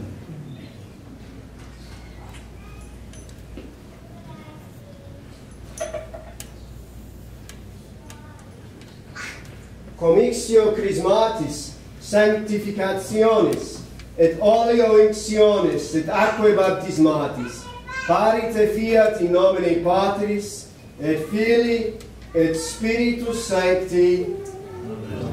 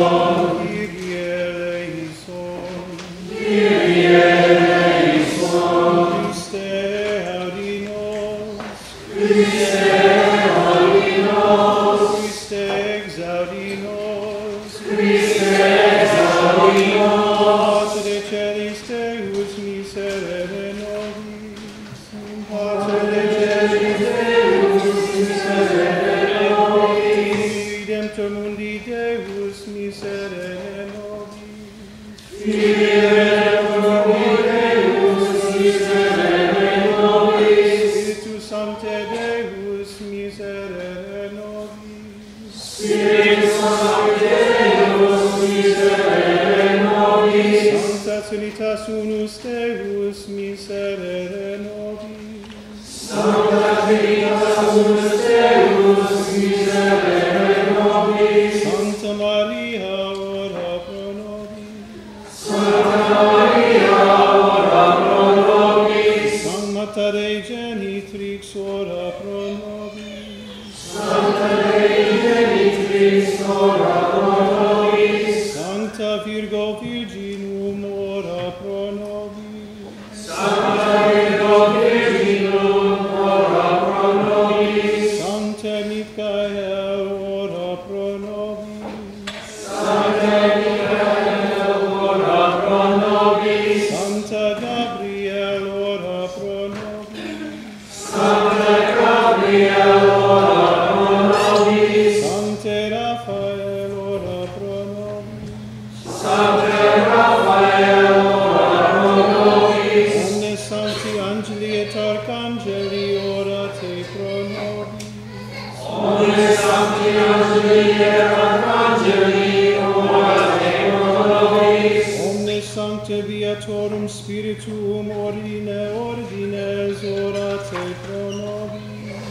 Omnes Sancte Beatorum Spiritum ordines, orate pro nobis. Sancte Ioannes Baptista, ora pro nobis.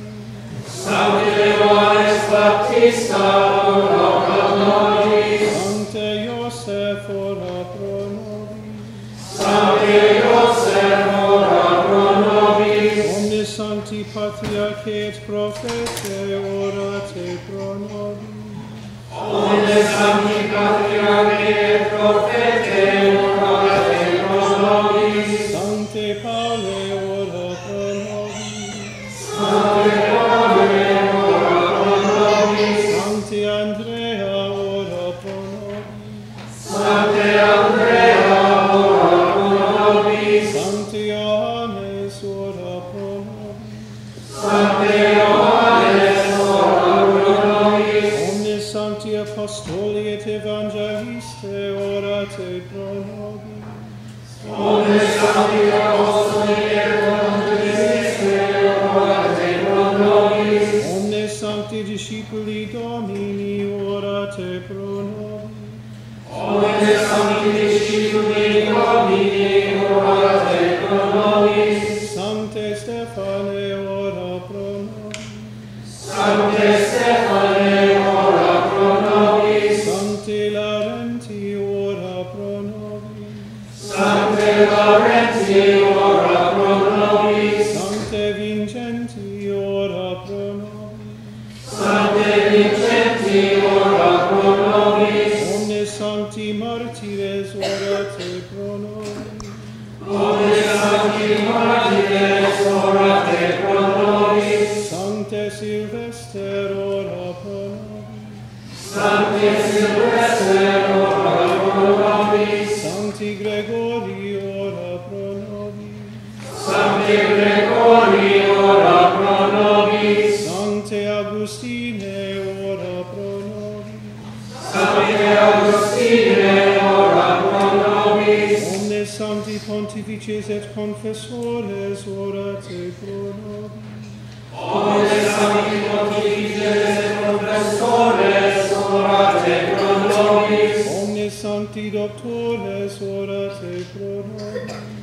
Omnes Sancti Doctores, orate pro nobis. Sancti Antoni, ora pro nobis. Sancte Antoni, ora pro nobis. Sancte Benedicte, ora pro nobis. Sancte Benedicte, ora pro nobis. Sancte Dominice, ora pro nobis. Sancte Dominice, ora pro nobis. Sancte Francisce, ora pro nobis.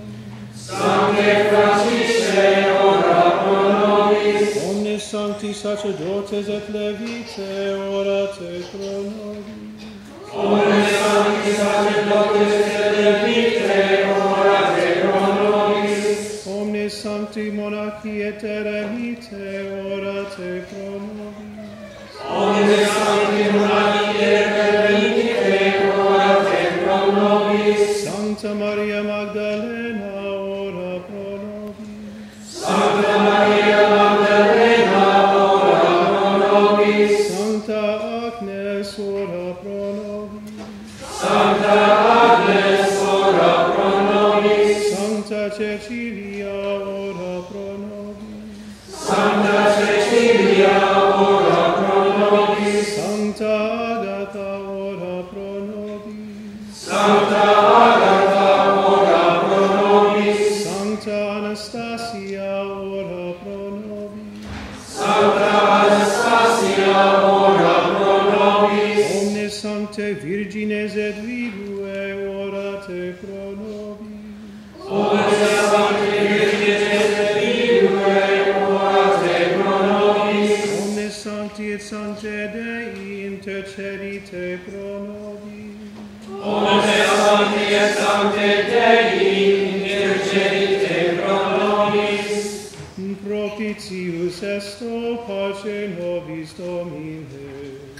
Propitius esto, pace nobis Domine. Propitius esto exaudinos Domine. Propitius esto, exaudinos Domine. Ab omni malo libera nos Domine. Ab omni malo libera nos Domine. Ab omni peccato libera nos Domine. Ab omni peccato libera nos Domine. A morte perpetua libera nos Domine. A morte perpetua libera nos Domine. Per mysterium sanctae incarnationis Tuae libera nos Domine. Per mysterium sanctae incarnationis Tuae, libera nos Domine. Per adventum Tuum libera nos Domine. Per adventum Tuum, libera nos Domine. Per nativitatem Tuam libera nos Domine. Per nativitatem Tuam, libera nos Domine. Per baptismum et sanctum iunium Tuum libera nos Domine. Per baptismum et sanctum iunium Tuum, libera nos Domine. Per crucem et passionem Tuam libera nos Domine. Per crucem et passionem Tuam, libera nos Domine. Per mortem et sepulturam Tuam libera nos Domine. Per mortem et sepulturam Tuam, libera nos Domine. Per sanctam resurrectionem Tuam libera nos Domine. Per sanctum resurrectionem Tuam, libera nos Domine. Per admirabilem ascensionem Tuam libera nos Domine. Per admirabilem ascensionem Tuam, libera nos Domine. Per adventum Spiritus Sancti Paracliti libera nos Domine. Per adventum Spiritus Sancti Paracliti, libera nos Domine. Quindi eiudici libera nos Domine. Quindi eiudici, libera nos Domine. Peccatores te rogamus avinos. Peccatores te rogamus avinos. Ut nobis parcas te rogamus avinos. Ut nobis parcas te rogamus avinos. Ut ecclesiam tuum sanctam regever in conservare digneris te rogamus avinos.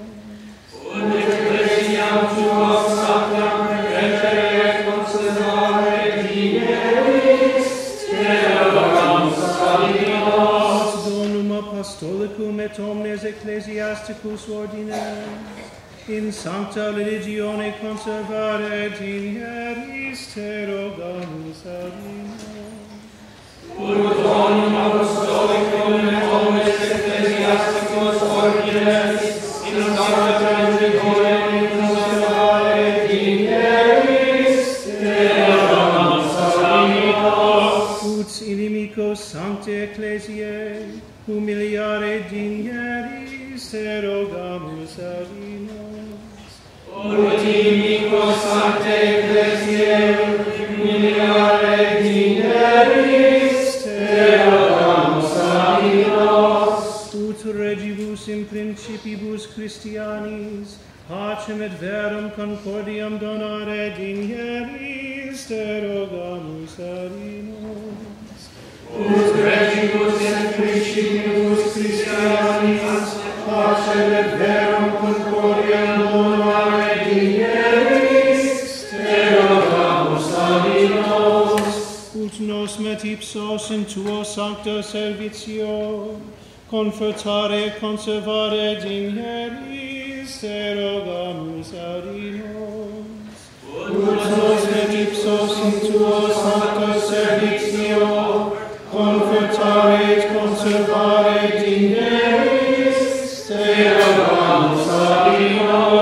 Ut omnibus benefactoribus nostris sempiterna bona retribuas te rogamus adino. Ut omnibus benefactoribus nostris sempiterna bona retribuas te rogamus adino. Ut fructus terre dare et conservare digneris te rogamus adino. Ut fructus terre dare et conservare digneris te rogamus adino. Ut omnibus fidelibus defunctis requiem aeternam donare digneris te rogamus adino. Ut omnibus fidelibus defunctis requiem aeternam donare digneris te rogamus adino. Ut nos exaudire digneris te rogamus adino. Ut nos exaudire digneris te rogamus adino. Agnus Dei, Qui tollis peccata mundi, pace nobis domine. Agnus Dei, Qui tollis peccata mundi, exavios domine.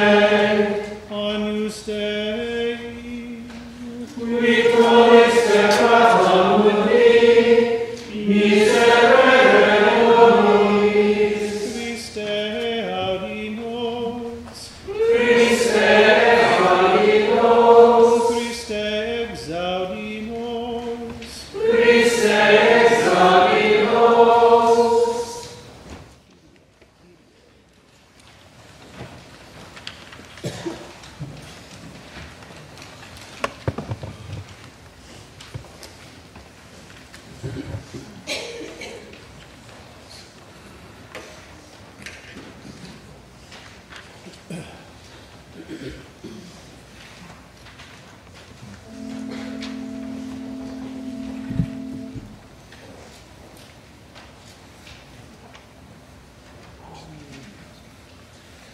Amen.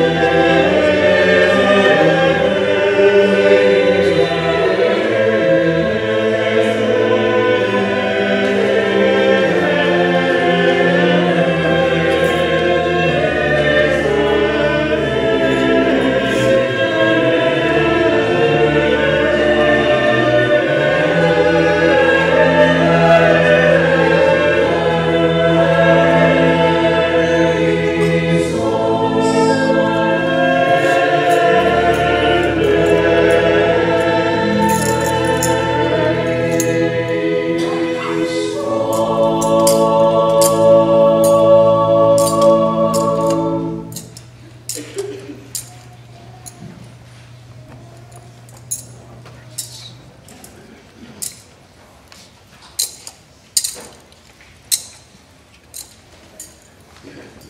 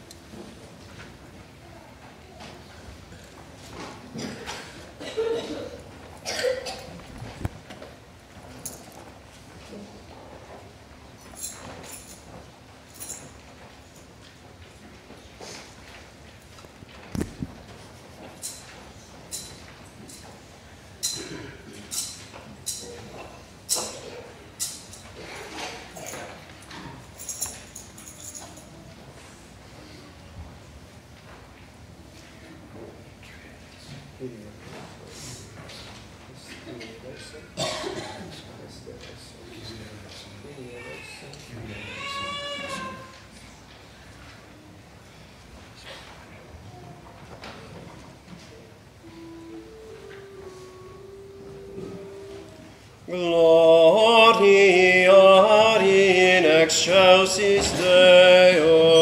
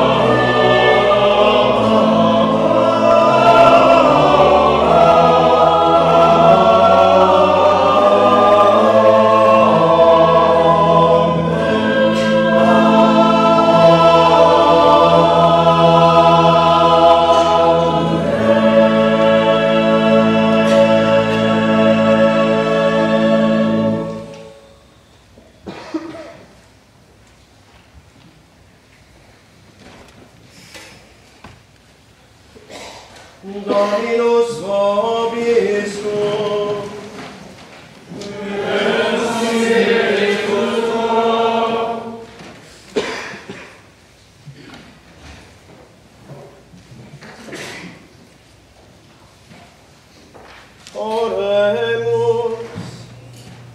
Deus qui hanc sacratissimam noctem gloria Dominice resurrectionis illustras, conservar in nova familiae tue progenie adoptione spiritum quem dedisti, ut corpore et mente renovati puram tibi exhibiant servitutem, per iundum Dominum nostrum Iesum Christum Filium Tuum, qui te convivit et regnat in unitate Spiritus Sancti Deus, per omnia saecula saeculorum. Amen.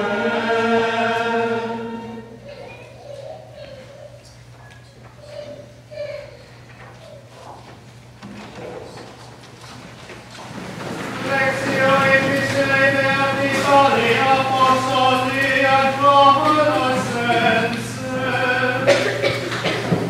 Fratres, si conter existis Christo, quae suosum sunt verite, ubi Christus est extende Deisem, quae suosum sunt sapite, non quae super terra. Mortui in vestis et vita est absconditatum Christo in Deo. Cum Christus apparum veni, vita vestra, nunc et vos appare vitis convicta in gloria.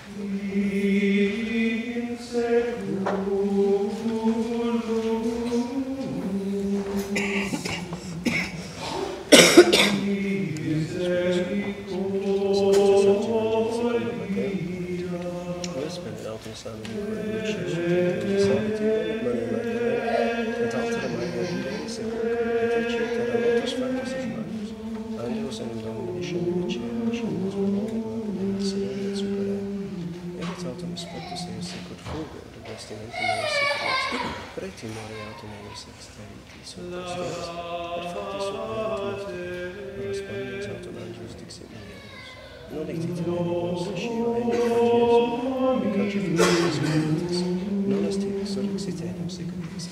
Venite, et locum positus vecito eius succite Jesu Christus resurrexit, et vecit in carne, venitus, vecit rexit Christus.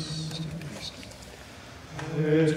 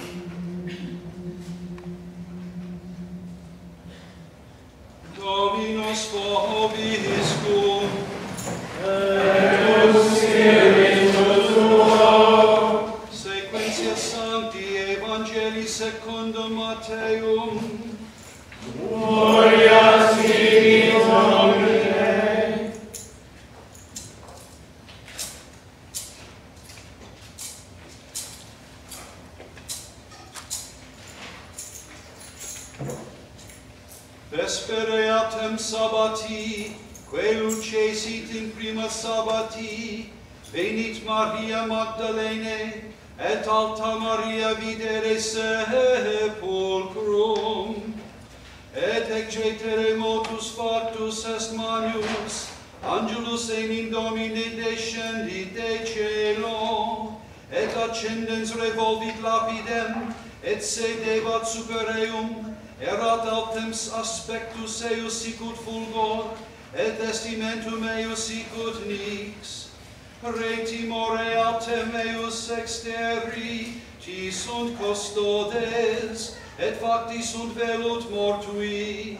Respondens autem angelus dixit mulieribus, nolite timere vos, scio enim cod Iesum qui crucifixus est, queritis, non est hic surrexit enim, sicut dixit.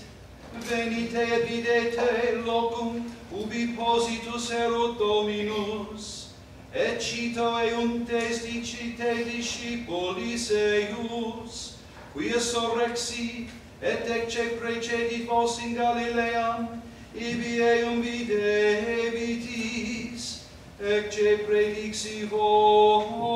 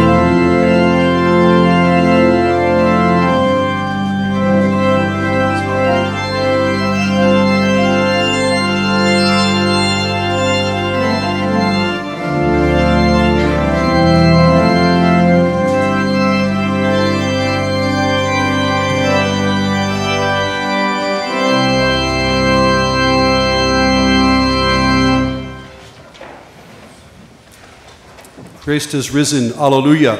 What a wonderful Mass we are celebrating. And let us now, this Mass is being offered for all of your intentions offered on your Easter cards. Let us now say our prayer for vocations. O God, we earnestly beseech thee to bless the Church with many priests, brothers, and sisters who will love thee with their whole strength, be faithful to their vocation, and gladly spend their entire lives to teach thy truths, serve thy Church, and to make thee known and loved. Bless our families, bless our children. O Mary, Queen of the Clergy, pray for us. Pray for our priests, seminarians, and religious. Obtain for us many more. Amen. Maria Mater Ecclesiae et Domina Fatimae.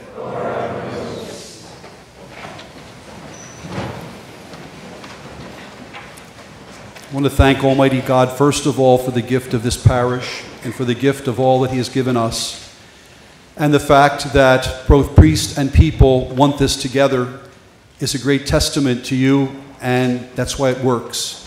It's a wonderful, wonderful experience, and it's a wonderful part of all of our lives. And so we thank God for that great gift.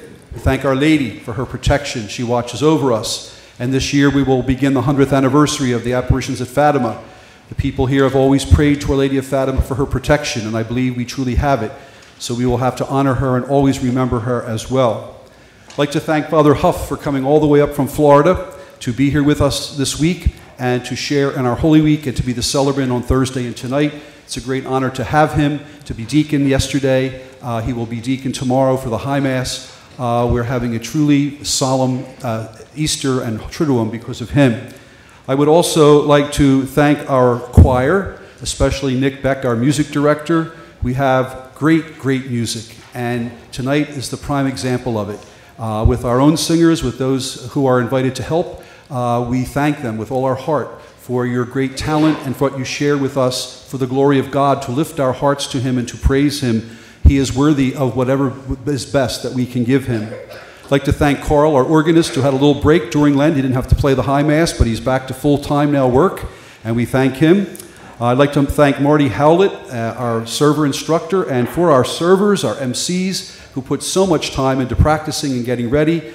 They do a lot of things that I don't think I could do, and so I am honored that they are here with us tonight to do these things. I would like to thank our acolyte, John Rotundi, who put together all the preparation for these ancient rites of Holy Week, and all his work with me and Father Huff and all the servers.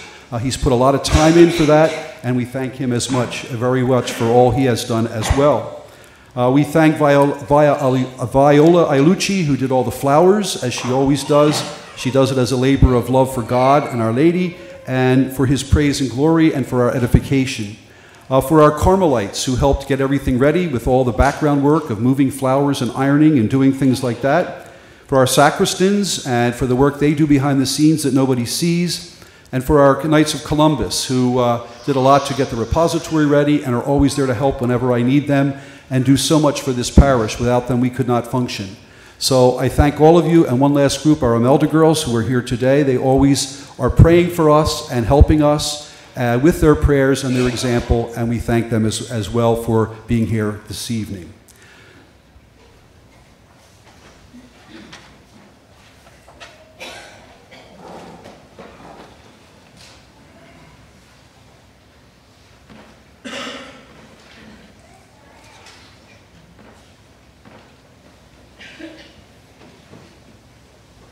In the name of the Father, and of the Son, and of the Holy Spirit. Amen. The Lord shows tonight that death is not the end, and he provides the way forward. For the Christian faith, that is our starting point. If you're going out to preach the gospel, the starting point is death is not the end. Perhaps now in 2017, when so many things are happening that says the opposite, that's where we start. Also, the Lord shows us tonight that we have a responsibility before God, that there's a judgment, that human life can turn out right, or it can come to a disaster. Let's face it, you're a great parish, but few of us, me included, are probably pure and fulfilled in all respects that we can expect when we die to go straight to heaven. So, tonight, the Lord opened the keys of heaven, which meant that tonight, purgatory is created. We also hope that there are few people whose lives are an unredeemable and total no. That's what we hope for. This gaze of Christ that the ladies in the garden would have experienced tonight burns us free from everything so that we can be fit to be with God. Because who could say, I'm able to stand before God? The reality is for most of us that we are thankful that tonight the Lord says, I can put the pieces back together. That's what purgatory says for a lot of us. I can put the pieces back together.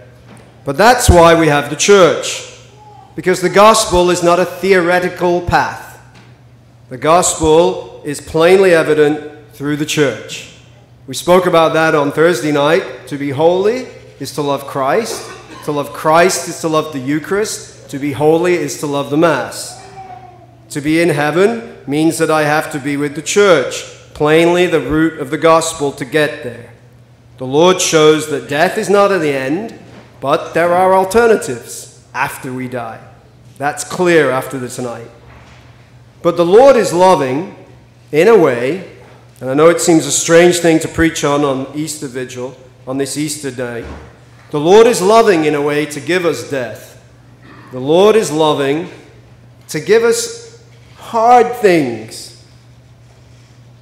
That beautiful reading that we read tonight from Genesis says that once we ate from the tree of knowledge, then the Lord said, right, well, you can't have from the tree of life either, because that would just be unbearable for you.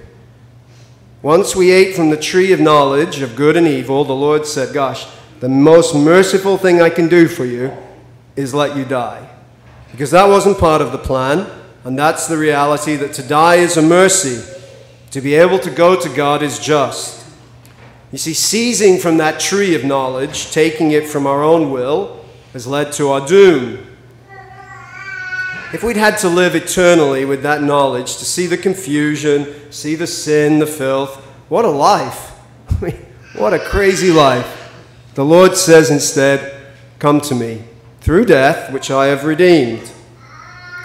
We don't know what will happen as man tries to engineer and genetically modify life, prolonging it or shortening it. But we do know one thing after tonight. The Lord will take action to counter this ultimate crime for man to continue to take from the tree of life. The Lord is loving to give us death because through it we have the mercy of overcoming the knowledge of good and evil. The freedom to not know it. The freedom not to be able to sin. Very important theological point that tonight is reinforced, that we are more human, more Christ-like, more like Mary when we cannot sin. But the Lord knows this is only going to happen now, the other side of eternity. If the Lord is loving to give us death, if we now know there's an option when we die, which there wasn't before, the third and final point is that the Lord has his eyes open upon us all. The Lord is looking. In the early medieval church, the crucifix of the risen Lord always had the Lord with his eyes open. So this cross probably is one the Lord on the cross in his last hours. But in the early medieval images, you often see the Lord with his eyes open, from the grave, risen, looking, wide open, seeing everything. You see, God isn't working out our salvation like a sort of clockwork mechanism. Okay, that's the Masons. That's why you can't be a Mason, right? The God is not a clockwork mechanism. He's looking. We're not just like tick-tock, right? The Lord is looking at us, and he is working. I am working, St. John records in the Scriptures, and I am continuing to work. My eyes are open, looking at you. Yeah, okay. He sees what we need. He sees that we need signs, right? And an exercise of these signs of Jesus Christ is that we need our senses to be engaged. These scriptures tonight show us that he never leaves us alone. He has his eyes open and he sees what we need. He sees what we need through our sacraments. This final point, though, is so clearly envisaged by the scriptures of the creation and the new creation that we see tonight. The books of Genesis, and now we had this new creation in the garden. The church starts the liturgy on this day with the old creation so that we can understand the new one properly. Right? Two things are particularly important. The Lord's eyes are open because time is important. That's what we've got. We may not have money, we may not have a lot of health, but we have time. And the Lord sanctifies time. That's why it's so important. Thank you, Father, that we continue to celebrate feasts on the day that they happen, because time is important. Creation says that. And insofar as it makes knowledge possible, knowing, having time, it makes freedom and progress possible. So tonight, when the light comes in, we are given time, the 8th day, to do something, to work out where we fit in with God's salvation. God created the world as a space for knowledge and truth and for me to do something in this. In that sense, when the Lord looks from the cross, risen, exalted, he tells us that everything we do, whatever we have, whatever we touch, whatever we make, matters. That's a very important aspect at the beginning of this mystagogical process that we're going to go through now in these next 50 days, to understand that evil wants to tell us that stuff, matter, doesn't count. Whatever small things you do doesn't matter. Whatever small homage you pay at the tomb doesn't matter. Whatever little effect you have without knowing how the stone is going to roll away doesn't matter. Evil does not come from God-made being. Rather, it comes into existence only through denial. That was what was undone tonight. Instead of saying no, the Lord said yes, and through time, all of the ability to say yes is now being restored. The eyes of this parish have been opened too. New heights have been reached through the senses engaged in this liturgy. And that's the point of maturity. This moment of maturity in this parish's life now needs to encounter the Lord who looks at you. The maturity of this parish's faith through the senses, through things that matter, will mature when you have the experience of the Lord looking at you. What do you seek? Where do you live? Come and see. Once your eyes are opened and you've encountered him in that garden of resurrection and guided him, then your mission when you leave this wonderful place, when you leave this wonderful church, is to go out and do similar to what you've received in this sacred ground, this garden, this place where the Lord looks and tells you, he is not here, he is risen. Death is not the last word. I have risen. Hallelujah. In the name of the Father, and of the Son, and of the Holy Spirit.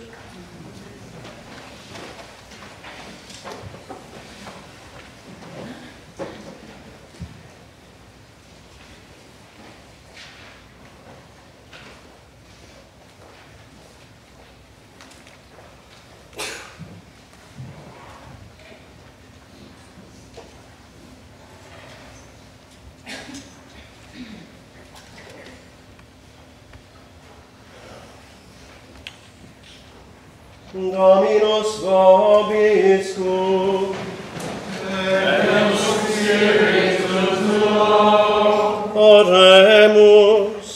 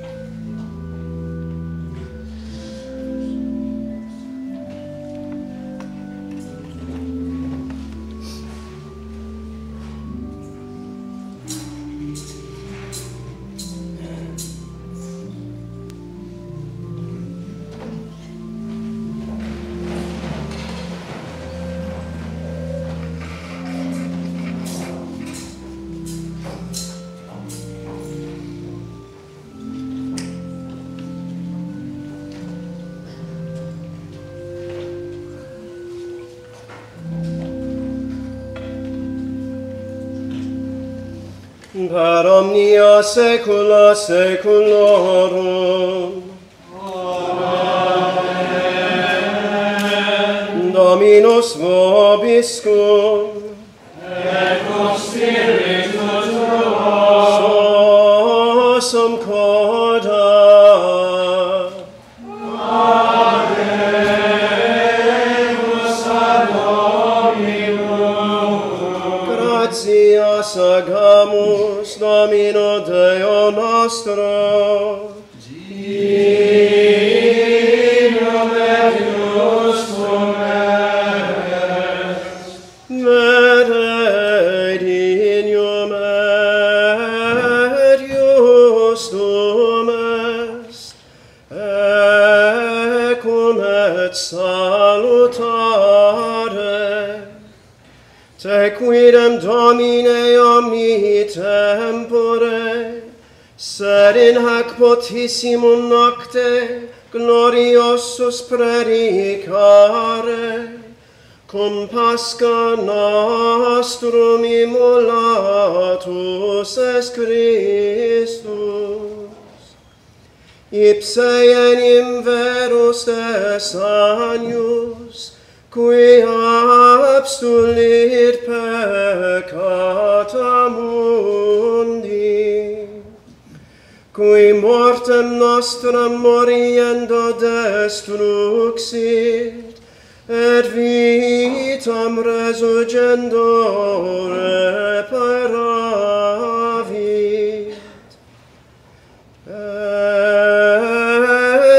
ideo, cum angelis et archangelis, cum tronis et dominationibus, cumque omni militia celestix et secitus, hymnum gloriae Tuae canimus, sine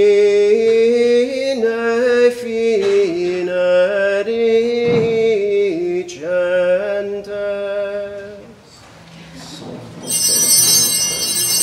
Dominus Deus Sabaoth, Venis in celi et terra gloria Tua, Hosanna in excelsis, benedictus qui venit in nomine Domini, Hosanna in excelsis. I can begin, yeah?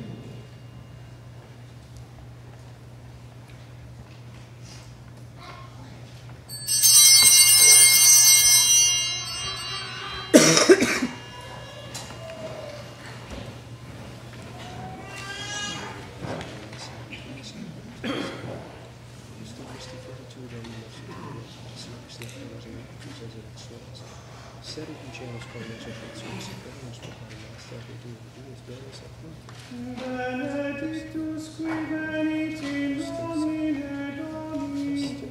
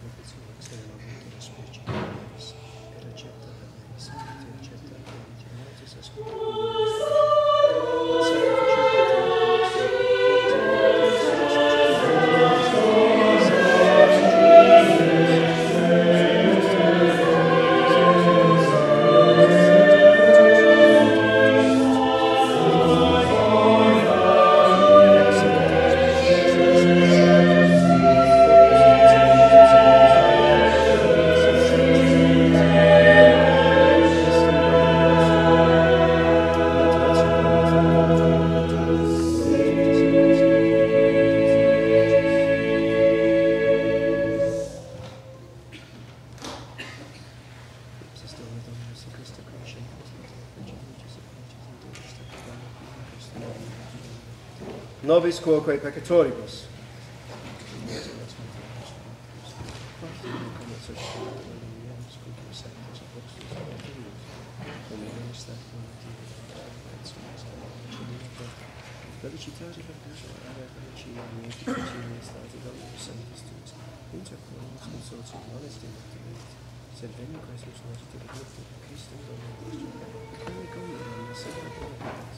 Sanctificas, vivificas, benedictis, opestas Deus. Benedictum, corruptum, et impulsum. Studium parte iniquitum, unitatis Deus, amen salve.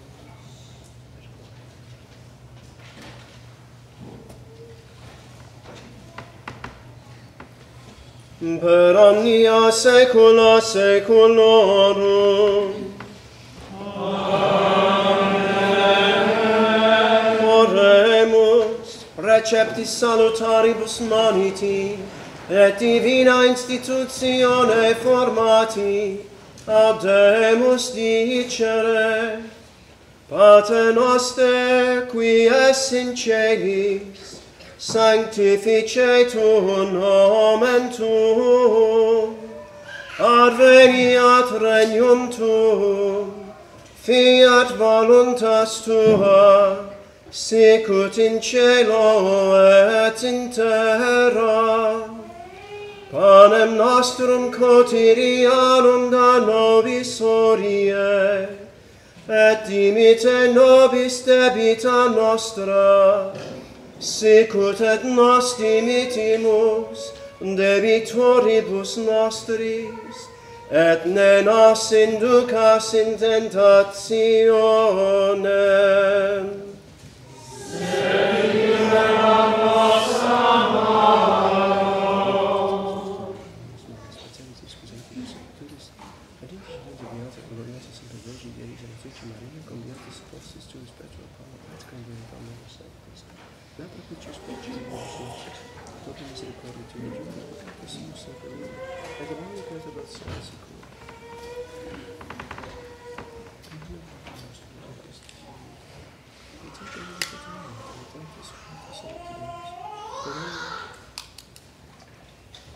Per omnia saecula saeculorum.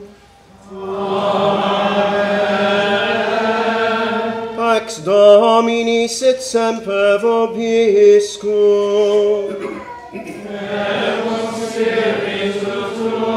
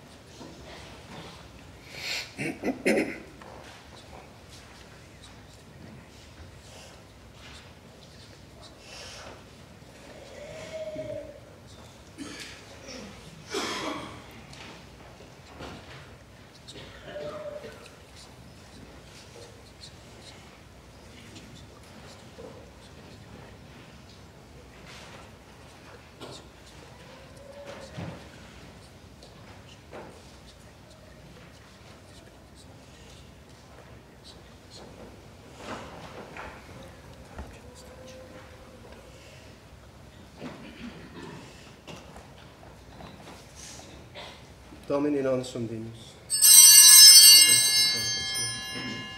Domine non sum dimus. Domine non sum dimus.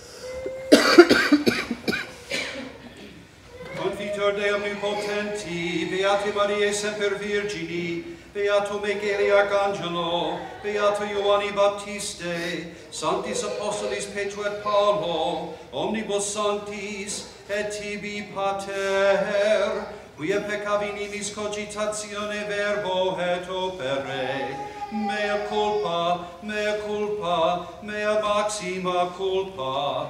Ideo precor beata Mariam semper virginem, beatum Michaelum archangelum, beatum Ioannem Baptistam, sanctos apostolos Petrum et Paulum, omnes sanctos et te pater, orare pro mea Dominum Deum nostrum. Misereatur vestri omnipotens Deus, et emissis peccatis vestris, perducat vos et vitam aeternam. Amen. Indulgentiam absolutionem et remissionem peccatorum vestrorum, tridur vobis omnipotens et misericordiae.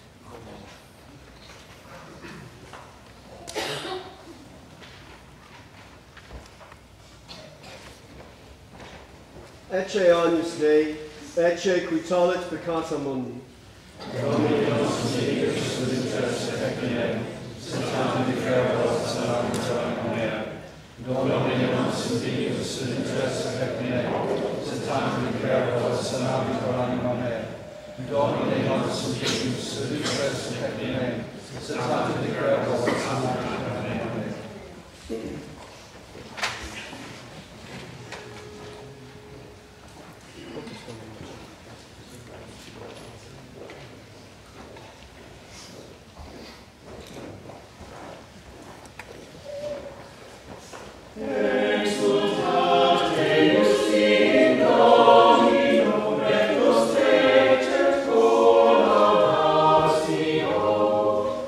Confiteni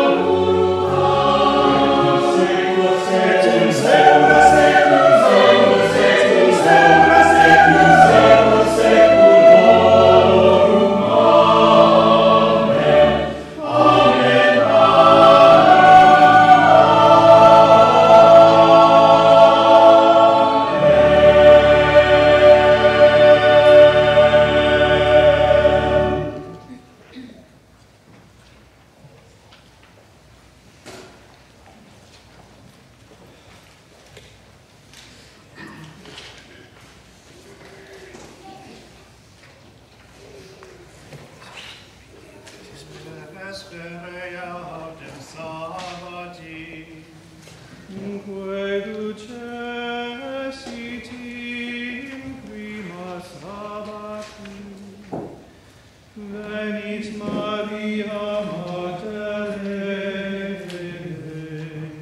et altera Maria, videres et multum. Alleluia.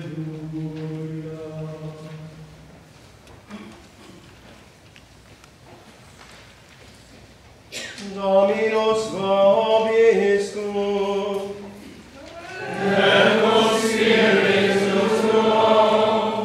Oremus.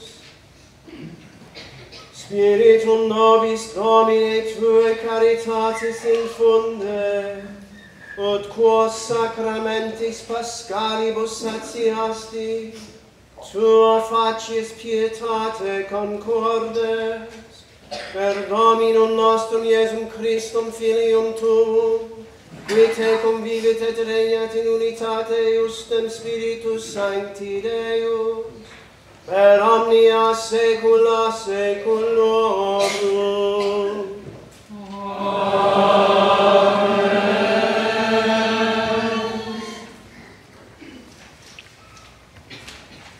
Dominus vobiscum. Et cum spiritu tuo. Ite vista est, alleluia, alleluia.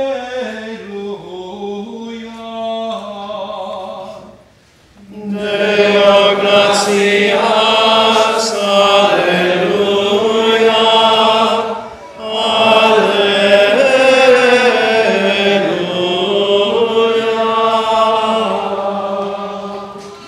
Benedicat vos omnipotens Deus, Pater et Filius et Spiritus Sanctus.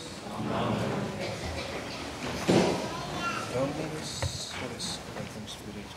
Initium Sancti Evangelii secundum Ioannem verbatim. In principio erat Deus, Deus hoc erat in principio Deum, omnia per factus sunt et